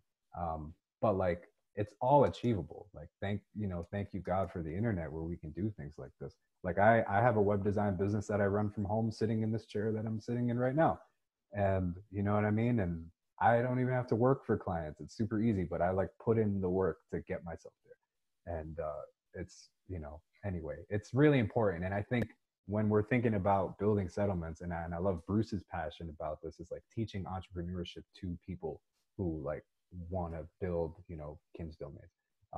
And one of the things that Andre, who is the founder of this settlement, who spoke on our last Russia-America exchange call, said, he said, when you're building a settlement, you want to have a few entrepreneurs there who like will be able to launch some kind of business, you know, that'll be profitable for the settlement, because somebody's going to have to fund the thing. You don't want to, you know, we need money. And Anastasia talks about the future of these Russian settlements, and she talks about like the Siberians making millions of rubles per year selling cedar oil, and then they take that money and they invest it in projects for the settlement. Like, we need to be successful in some degree, you know, like it's really important. So Gabriel. Go ahead. Go ahead. Okay. One thing I want to add to that is I feel like, money is very important. And I'm very involved here in the community that I'm living in, or that I live in, my small little town. But what comes to me when we talk about all of this, and that I think it's a very valuable thing, at least for me, it kind of like keeps me in this state of like, I don't know, it feels really easy to get lost in that whole marketing perspective. At least in my brain, it's kind of like, I feel like I just get pulled into that. And so I think it's important for us to like recognize too, that like what we're going to be creating is going to be the next cool thing, so to speak. It's going to be naturally attractive. Like, people are going to feel the essence of like the things that we create, and they're going to be drawn to them in the same way that all of us are drawn to a book, you know, that has now changed our lives. So, you know, it's a matter of like, yeah, I don't think we can't sell ourselves short by like, you know, not making a website and not doing like the proper, you know, advertising. 1,000%. Yeah, but like in another perspective too, it's like what's coming to us is going to come to us. Like we're gonna receive that support because the whole world is going to start looking at people who are happy because they're not happy. So they're going to be like looking at domains and realize like, oh, valuable things come out of those domains, and that's going to be the currency. It's not so much going to be this like, I don't know, high tech thing anymore. It's going to be this thing that's very like, you know, grounded with like who the people are, the quality of the product, divine commerce, divine economy. I think that's really like where we're moving. But so to your point, Wyatt, and I'm going to drop a link in the chat that might be really interesting for you guys to check out. And Bruce, especially, you should check this out. This is a link for a very successful Kins domain settlement called Radosvet in Russia. And one of the things that they do, and Wyatt, speaking to your point about the lifestyle and the image of the lifestyle being attractive to people, you know, this Kins domain lifestyle, the thing about it is that the story has to be told, you know, like we have to put in some effort for telling the story and getting the story in front of people. And marketing, you could just say, is storytelling. You know what I mean? It's literally nothing more than putting your story out in front of other people in a way where they want to consume it. And the interesting thing is that like this settlement here is growing a lot and is very successful, but like you can look at the incredible job of telling their story they've done on their website. If you just scroll through, you see pictures of their land and their settlement and everything like that. And they've got this really amazing tool on there that like shows the available plots of land on there. It's like a 3D map with footage from a drone. You know what I mean? That's pretty epic. I'm looking at that right now. Wow. Yeah, and these guys are amazing. And it's a bunch of entrepreneurs who started this settlement, a bunch of marketing guys. And the thing is that they know how to get their story across to people in a very compelling way. And it's important. You know, I'm not saying that we all have to turn into like, you know, polish and sheen, exaggerating things like, you know, photo shoots and stuff like that. You know what I mean? But telling the story, because, you know, people will, there's, you know, people will hear about it organically too, for sure. But it won't hurt to, you know, put ourselves out there, like, in a more structured kind of way. You see what I mean? Totally. Yeah, no, I just think it's like for my brain as a, you know, person, like, you know, dreaming, and I'm sure a lot of other people, it's like, it can be like overwhelming when you're trying to move from this, consciousness of a world that is totally devoid of anything divine, into this world that's like above, or just totally permeates all of that. So, it really just like for anybody else you're on the call, like at least that's what like my heart is just saying, kind of like, you know, all things in balance. That's all. You know? Yeah, I mean, everybody's approach is different too. I shouldn't say that everybody should do that, you know, like do the marketing thing in some capacity. Some people prefer to let the fragrance of their flower just waft naturally, and every approach is valid. It just depends on the results that you're looking for. I mean, you shouldn't take action if you don't know why you're doing it and what you're trying to get out of it. But I don't know, maybe Bruce, you can speak to the point of marketing, because Bruce is an insane marketer in his own right. But yeah, I don't know. We're both very passionate about the entrepreneurship thing. I have a website called Kins Domain Academy. Where I want to teach this to people, you know. Yeah, here that's the power of a community. In a community, you're going to find, and I've been doing this for like 8 years, okay? So you're going to find that, oh, this construction guy is a web designer also. Oh, and he knows how to do this. And he knows how. So the community is where you're going to find your resources, and you work as a community. Right? So this guy knows how to build this, and this guy knows how to do that, and that guy knows how to do that. And you work as a team. Okay, Juan and Reby. Here's the thing I like to illustrate this. Juan and Reby, he's the head of the Harvard Business School. All right. He's the former advisor to the president of Mexico, and he wrote the book As the Future Catches You. He said the day of the individual is over. The day of the Mahatma Gandhi, the John F. Kennedy, the Martin Luther King, that's over. The power today is in the network. The more diverse your network, the more power you have. So a KINS community is a network of people. The KINS community movement is a network of communities. Do you have any idea the power that we command? When we all become channels of distribution for every other KINS community's products and services that they make on that KINS community, I mean, my list goes on and on of what you can make in a KINS community. You know, I'm in the hemp and was in the marijuana growing business.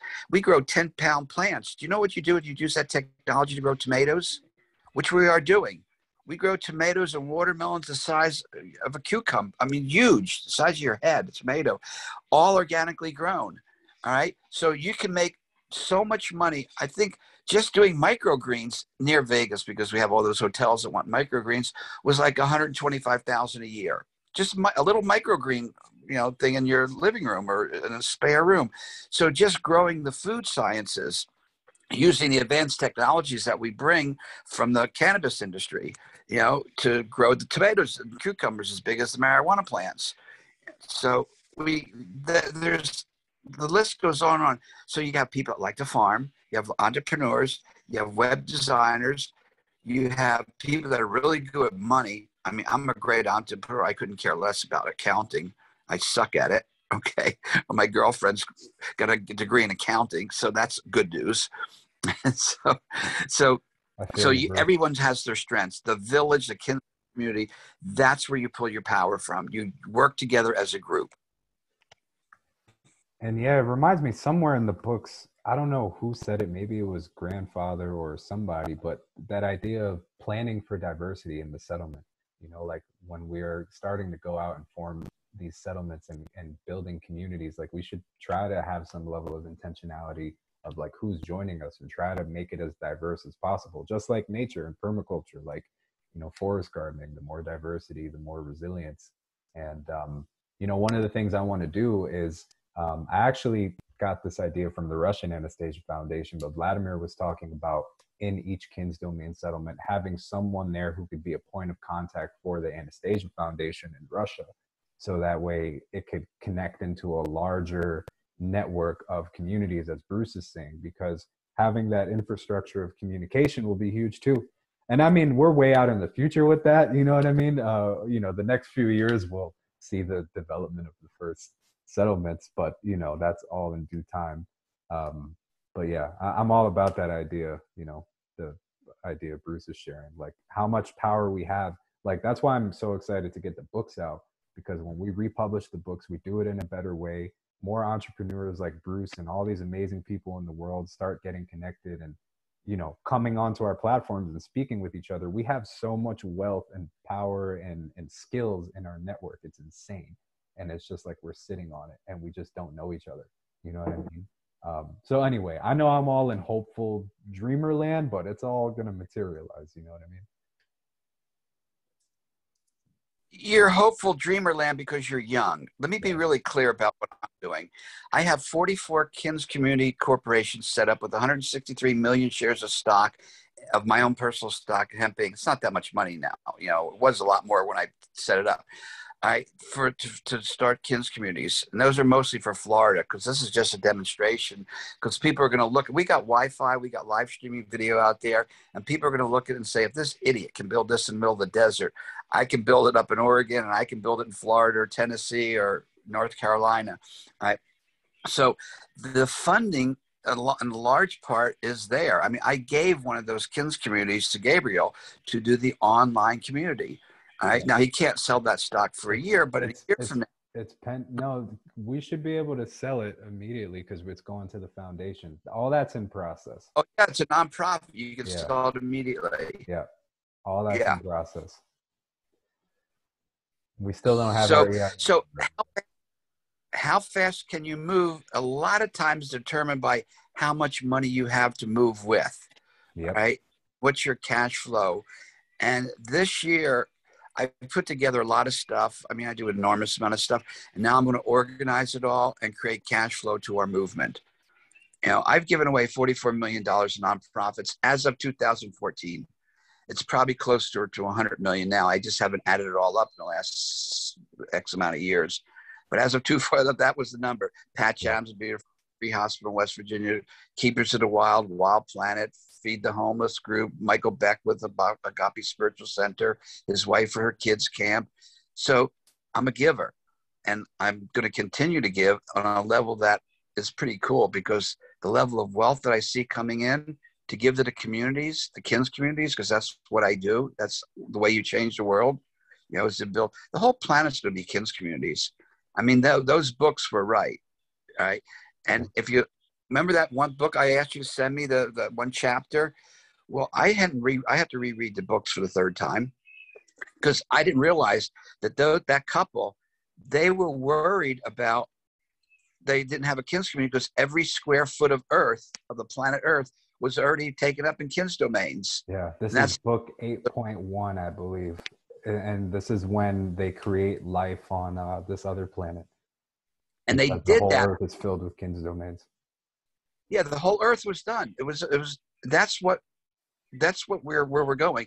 Make no doubt about it. The entire planet will be KINS communities and KINS domains. That's what this planet will become. And we're starting it.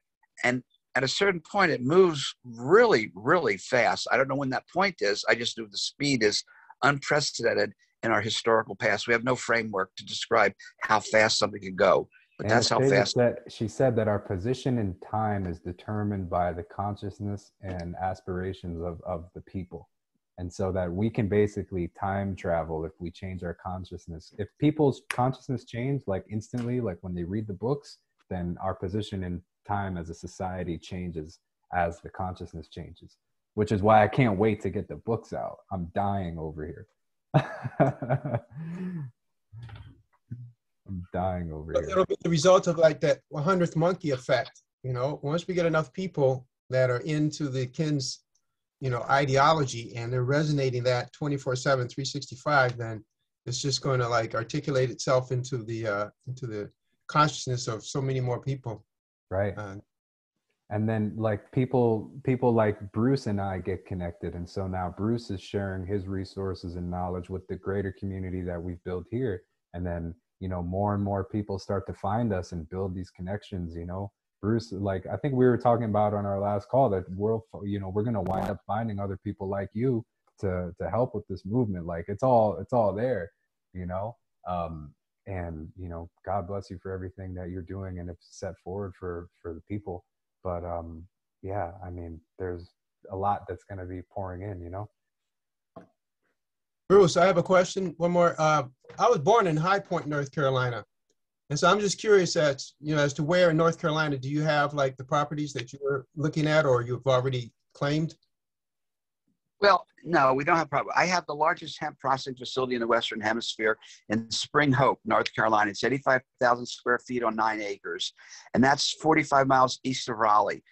12 miles from there, I have a house that I own, which is only 12 acres. So I don't have land there to build a KINS community. I grew up in Florida, so that's where I want to focus. And Florida's flat, and it's no mountains, and it's real easy because my KINS communities are not circles. They're nice. There's squares, and it's just cookie cutter duplicate. I don't know if you've ever seen a picture of the rendering of our KINS community. I think kinscommunity.com. I think people can see it there. Yeah. So Florida's my focus, except now my girlfriend wants to move to my house in North Carolina, and she wants to build one in Tennessee, and my ex-wife's in Arkansas and Missouri. And so I'm going to go wherever the universe tells me to go. I mean, I'm not really doing anything. It's doing me. So I sort of have a free-flowing kind of unstructured, although it has to become very, very structured for at least a year. Because put the structure in, put the things in, get a pattern going. Like when I was in prison for 9 years for being the king of pot and the largest marijuana smuggler in West Coast history. I had a great routine. It was very structured. And so now I'm going to spend at least a year putting structure together, focusing on the financial mechanisms to have the KINS communities emerge. Bruce, we should probably connect at some point soon, because there's a lot that I've been thinking about to help forward what you're talking about here. So we should probably connect sometime. Yeah, give me 1 week to get through the Champs Expo. Cool.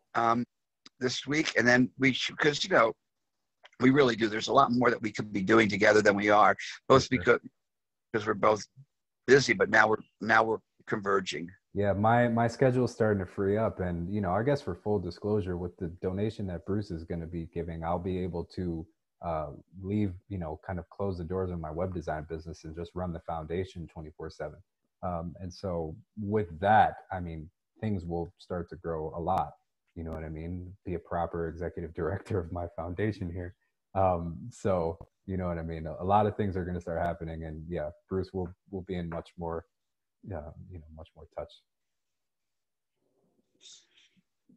Yeah, congrats. Amazing. Yeah. Actually. Yeah. I mean, yeah, we're very grateful for Bruce, and it's all about it's spiritual brotherhood. We're all here serving the same mission. We're trying to. God has this wonderful dream for humanity, this intention for us to live. Anastasia expresses it, so all of us know about it and get invited into the dream. And we are the hands and feet of God and manifesting this work here. And so that's all it is, pieces to the puzzle. All of us work together in our own way. And it's a blessing to be connected with, everybody here. I have a question to the lady that was on my property at that event. How is it that you ended up going to that event on a KINS community, and now you're on the KINS community? I love it very much. I don't know. I don't. But which this community that you're on now with Gabriel, or going out to the land? What? You mean being here? Yeah. How did you come to the forum? A friend of mine who's on here told me somebody said the Anastasia books are the greatest. Somebody had asked, what are your favorite spiritual books? Somebody said Anastasia. Started listening to YouTube. Somebody that reads it got a little frustrated with how they were read, and I got to buy them, and I'm just sort of honestly a little obsessed right now. So matter of fact, my grandson, who's 8.5, he keeps saying, God, when is this whole COVID stupid pandemic thing going to be over? It just needs to be over. I'm sick of this. And I said, it'll be over when we stop focusing on that and start focusing on imagining and creating the future that we know we want and that is for everybody. And that's, this is Anastasia's message is so, yeah. She actually said that. Vladimir talked with her recently about COVID, and she said, what you call coronavirus is nothing but a living, thinking energy substance. And it will have a dialogue with humanity in the language of action, is what she said. Gee. Yeah. She says. Can you write that in the chat, Gabriel? Yeah, I could find the quote exactly. I republished it somewhere, but she says coronavirus is created by the energy of thought and submits to it. And coronavirus will have a dialogue with humanity in the language of action. So exactly to your words, Kimberly. I didn't mean to cut you off there. I apologize. No, that's great. That's great. But yeah, I find it very, I don't want to say ironic, but divine. It's like you left, there was a little seed there I must have picked up and got in my shoe. And as far as, I didn't know it was a KINS domain. I wouldn't have known what that was that you had there. I just knew it was a veterans kind of rehab thing or something. And, there was maybe 100 of us there to see Sasha and Patriot Street Fighter guy and Russell Gould on the, sovereign, national sovereignty movement. And so, wow, that's amazing. And just real quick question for you, Bruce. So what are you doing with that? You're selling off 2.5 acre sections or pieces? Yes, I am and I am not. Okay. I've been talking about Gabriel. How do we do the induction process, right? How do you get somebody in there? It's a big discussion. I never intended to sell anything out there. I intended to do it as all demonstration. Now the universe changed and I'm selling, yes. But who do I sell to? How do I sell to it? How do we do it? Do we have a 1 year, there's all kinds. There's a debate going on. We can nail out this process if you want. I guess we'll have to connect on that too. I mean, if you have somebody on the team who can get on this, like we can get the blueprints. You know, we can make it happen.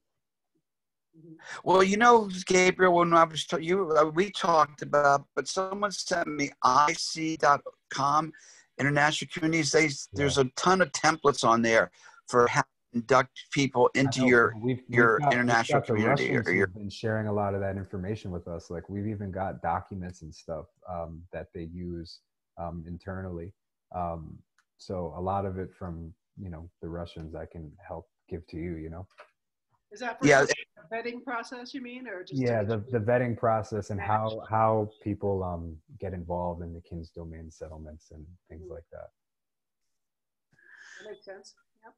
Yeah, so that's a really important thing. So, I mean, Bruce, it seems like we got a lot to talk about, but I want to help you as much as possible with that because I want your settlement to be an incredible success. Like you've put so much effort into it. I really want. Yeah.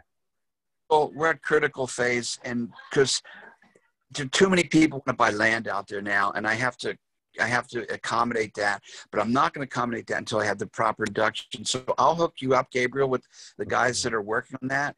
Mostly it's the people that bought land out there already. They're people I know for years and years and years are the kind of people I want there. And it's only been a couple of people that I know enough to sell some land to. And now they want to put together these, you know, these protocols. So, so yes, we are starting to sell land, but we have to create the proper way of doing it. I do not want meth freaks and alcoholics. I'm sorry. I'm very compassionate for meth freaks and rehab and mental ill people, but I can't tolerate them right now. I'll build Looney Tooney Kins community. That's one of the 44 for crazy people and bipolar people. For now, you don't want them in the building of the infrastructure. I need straight, non-drug, non-crazy, non-mentally ill people out there, which, by the way, the first wave of volunteers and helpers out there were 95% meth addicts and alcohol. And for full disclosure, like, you know, Bruce, because we've talked about this privately, I'm sure you're fine sharing it. Like these people weren't really readers of the books, you know. Bruce is an incredibly generous and open-hearted man who has a mind for helping heal the wounded and, you know, brought a lot of like veterans and people who needed help and support and community, but a lot of these people had their own personal issues and things. And so what I'm trying to do with Bruce is to help him, you know, bring in more readers of the books and having this already like aligned, these aligned people coming in, you know, with the mission. So that's kind of what he's talking about there. Yeah. And by the way, guys, I dropped that quote that Anastasia said about the coronavirus in the chat. So if you guys want to read it, that is the quote that she said about it. Are you guys? Go ahead. Good. Oh. Are you referring to looking for how to accept people onto, like, who's going to be part of the settlement? Is that like developing a process for that? Is that what you guys were talking about just recently? Yep. Yeah. I would love to be part of that conversation, actually, because the community that I currently live at, as part of the process of developing that, we call it the RAP process, which is like a residency approval process, but it's been many years in the making, and I've learned a ton. I've learned so much about this whole process of like accepting people and and just like interviewing people, and the way where we started out was having just people who could pay rent, you know, pay rent on the property and whatever, and then it eventually got to a point where now we have a waiting list of like a long waiting list of people to get in, you know, that want to come like live here or go to school here or any number of things. But anyway, I'd love to be part of that conversation if it's possible. That's awesome. Let's do it. Yeah. That would be awesome because you got the experience and I have just, you know, airy-fairy ideas on how it should work. You have practical experience on how it does work. Yeah, I'd love to help. So how can we make this connection? Should we do email, or Elizabeth, you get in touch with me and I'll link us up with Bruce. How about that? Yeah, that sounds great. I'm on the community platform as well. I'm going to private message you my phone number because Bruce is quite the texter. So there you go. Let's make that happen. Thank you. And you know, and I'll hook you up. We'll hook up. A big part of me organizing is Nicole, my girlfriend. She's she lives in Tennessee, and she's coming out for this Champs Expo show, and we're going to put together this, and that's and her best friend is the one that bought the land, Taisha, and so they're in a rush to get these protocols set up, and so we'll work on that. And she works with a software program called Monday.com, and it organizes. Do you know that, Gabriel? Yeah, it's like a task manager, like Asana or one of those other things. Yeah. I've never used one. I don't know how it compares to any of the others, but to me, it's fascinating because it's way better than not using it. So we may use that to get, but we all know that this is a critical flow, right? Like you're going to have a check process on the platform. Right. Yeah. And really do. That's, other than me selling the CBDA and CBDGs, because I could literally write up to $100 million of business, maybe less, maybe more, because like I said, what do you think people will pay for the cure for coronavirus? And I'm not saying it's a cure. I'm saying the media is saying that. All right. That study up in Oregon that just came out about it. But after we get to run through that next week, we got the next critical thing is to get the induction process or the vetting process really hammered out. And I will connect us with, everybody I know in Russia and get, the input of, really successful KINS domain settlements in Russia and get some of their documents and their processes too, because it's fascinating. It's very good, Bruce. I think you'd be excited to see what they've got. Yeah, and then there's places like the farm in Tennessee, Stephen Gaskin's farm. They have an induction process, but they won't tell you because they don't want people to know about their community. It's the largest and oldest and most probably successful intentional community in America, but they don't publish that. It's sort of secret. Then the Paramahansa Yogananda communities, what is Ananda? Do they have an induction process? They do. I'm good friends with a lot of the leadership there. Yeah. Okay. I can ask my friend. I was just talking to one of my friends who's one of the founding members of Ananda today, and I can ask him about that if he knows anything. We can get that information. Yeah, because you've got models from people that have been doing it for 40, 50, 10, and even 5 years. Yeah. They're all more experienced than I am. I don't have a clue. The Russian stuff is really good. I'm going to be excited to share that with you. Stuff I want to see the most because I think that's the highest. Send the link of our last Russian America exchange call to whoever it is that is working on these protocols. I can send you that link if you want because he literally talks about it there. Like this is a guy who has like a 20-plus-year-old settlement and it's super successful. But anyway, we've got a lot of that's really. Yeah, I mean, it's a 3-hour video, Bruce. It's questions and answers and a huge presentation from this guy about how to do this, like step by step. He talks about his whole process there. Like, and you'll send me a link. You'll text me a link. I'll text it to you right now. So, you guys, this is the community call. It's what we do. And then the thing is that what Bruce and I were planning is that once we've got the process outlined for his settlement, we want to share it publicly with everybody. So we want to put out a template through the foundation so that way you guys can have a rough outline to work from, and adapt to your own situations. So this is all stuff that will get crowdsourced out to everybody as it gets developed,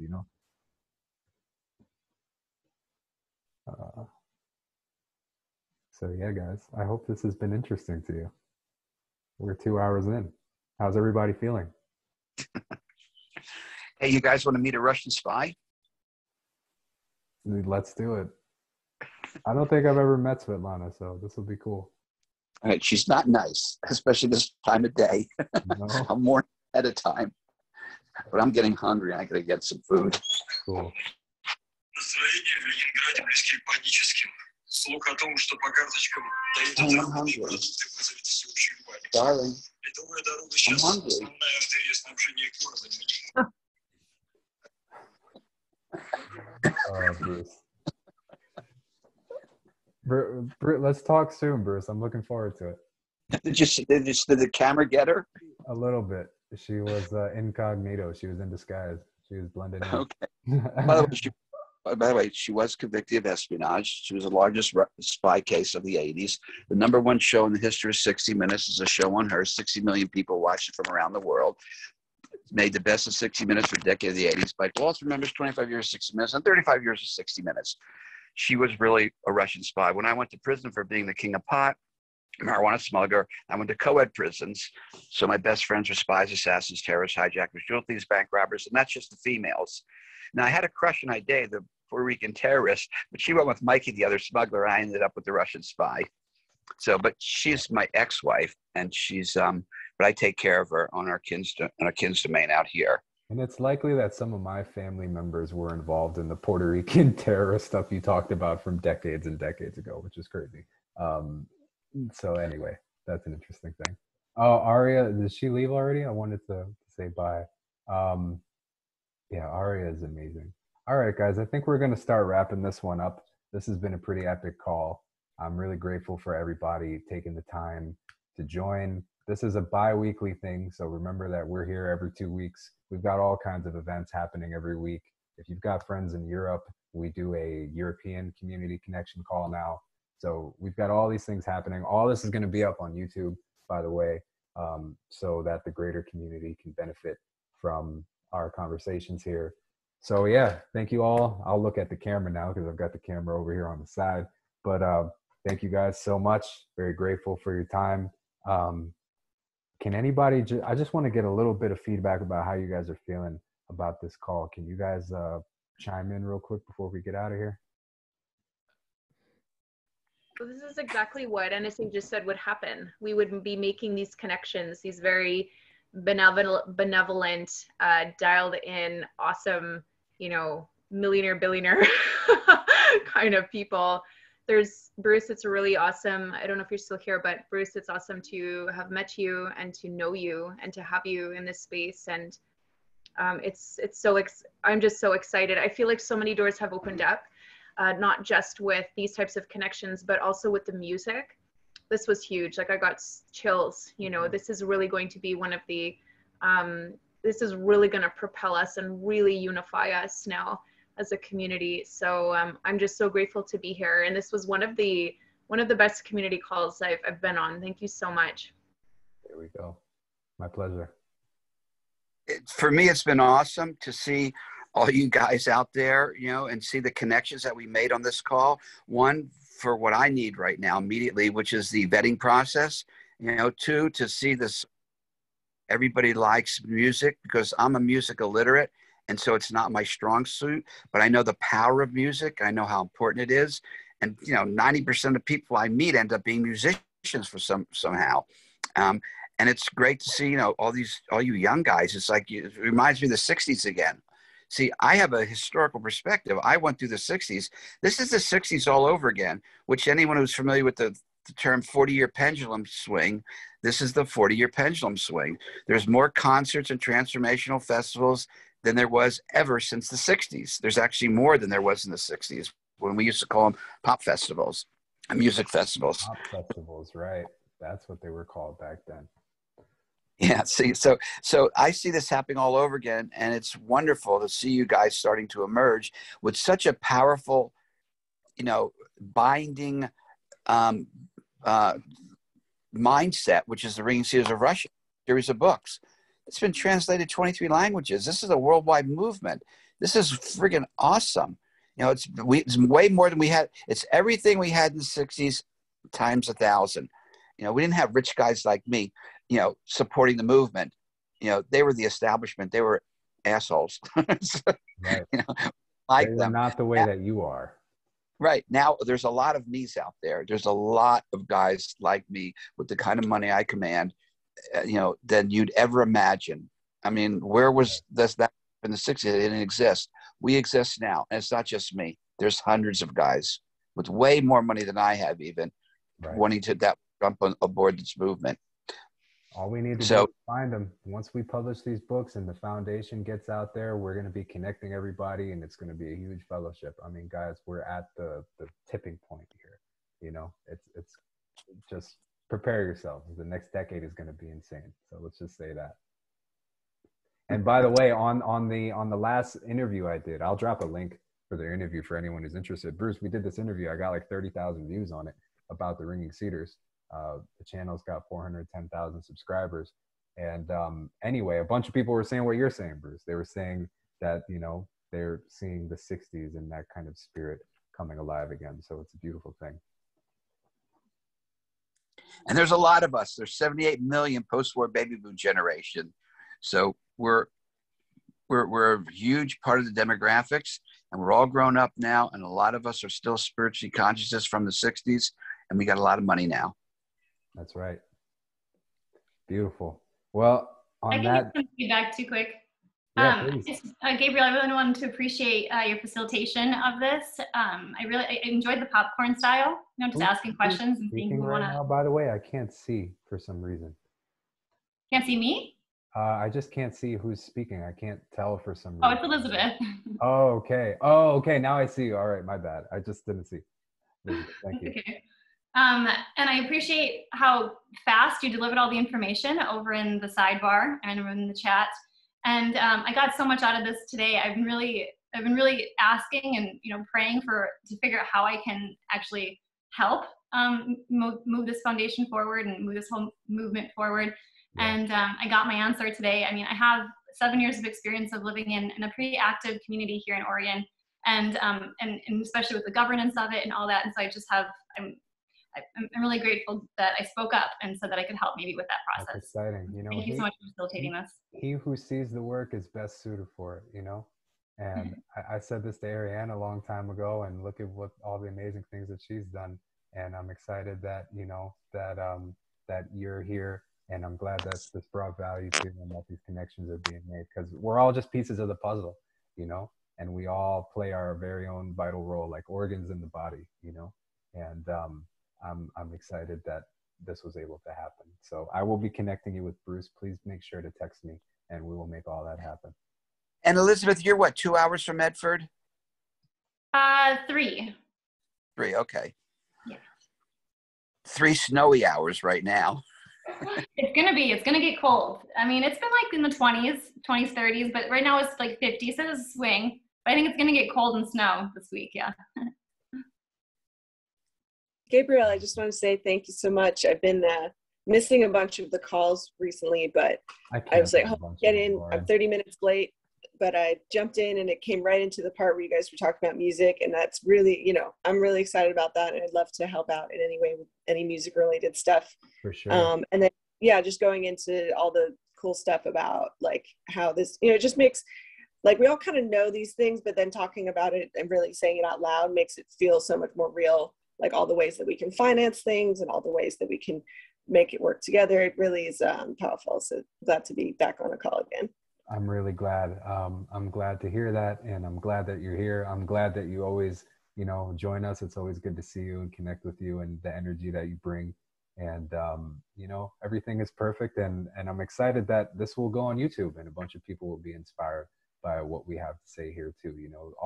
I'm excited that we're going to be posting these now, because so much insight and knowledge gets shared on these calls, and finally we can start to scale that out to the larger community. We're doing something that nobody else in the Ringing Cedars movement anywhere is doing, guys. Just newsflash alert.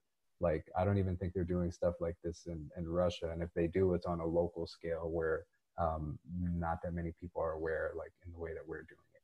So we're doing something unique and beautiful, and it's going to continue to grow.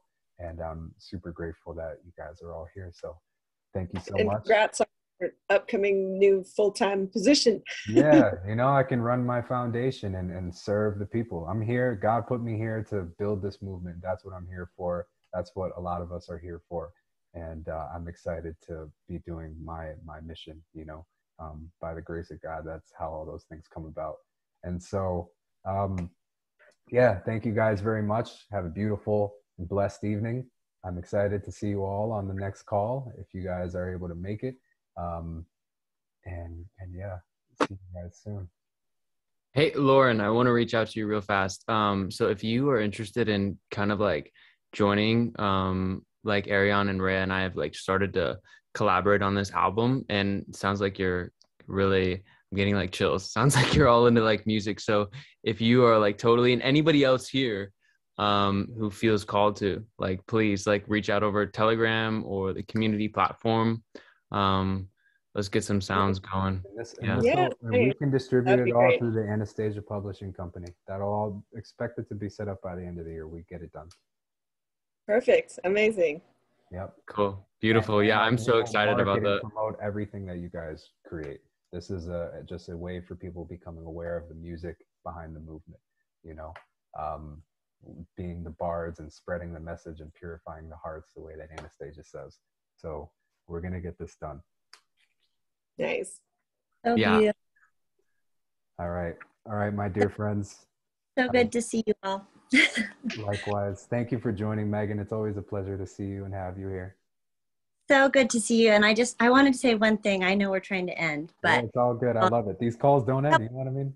I get so inspired by these calls, and I just, you know, obviously from a business side or entrepreneurial or accounting or finance, anything I can do to help, I'm freeing up my time so that I can be more helpful.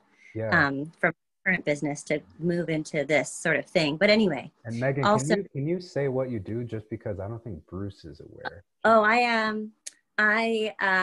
have an accounting firm. I like to learn a lot. So I do real estate, accounting, tax, all that stuff. But where are you? I'm in Hawaii. I'm on the Big Island. Okay.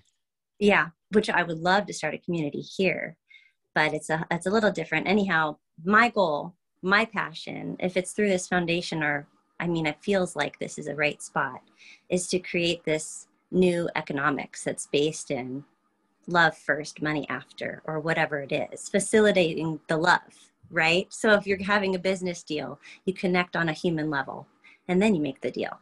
So I don't know how that's going to work out. I have this vision boarding session this summer when I come to California, so kind of talk about these things. I don't know how I fit into it, but I'm here. Megan, I wanna say, if Ellen, Mary, and I have been working for the past month or so on creating something exactly what you're talking about, conscious currency.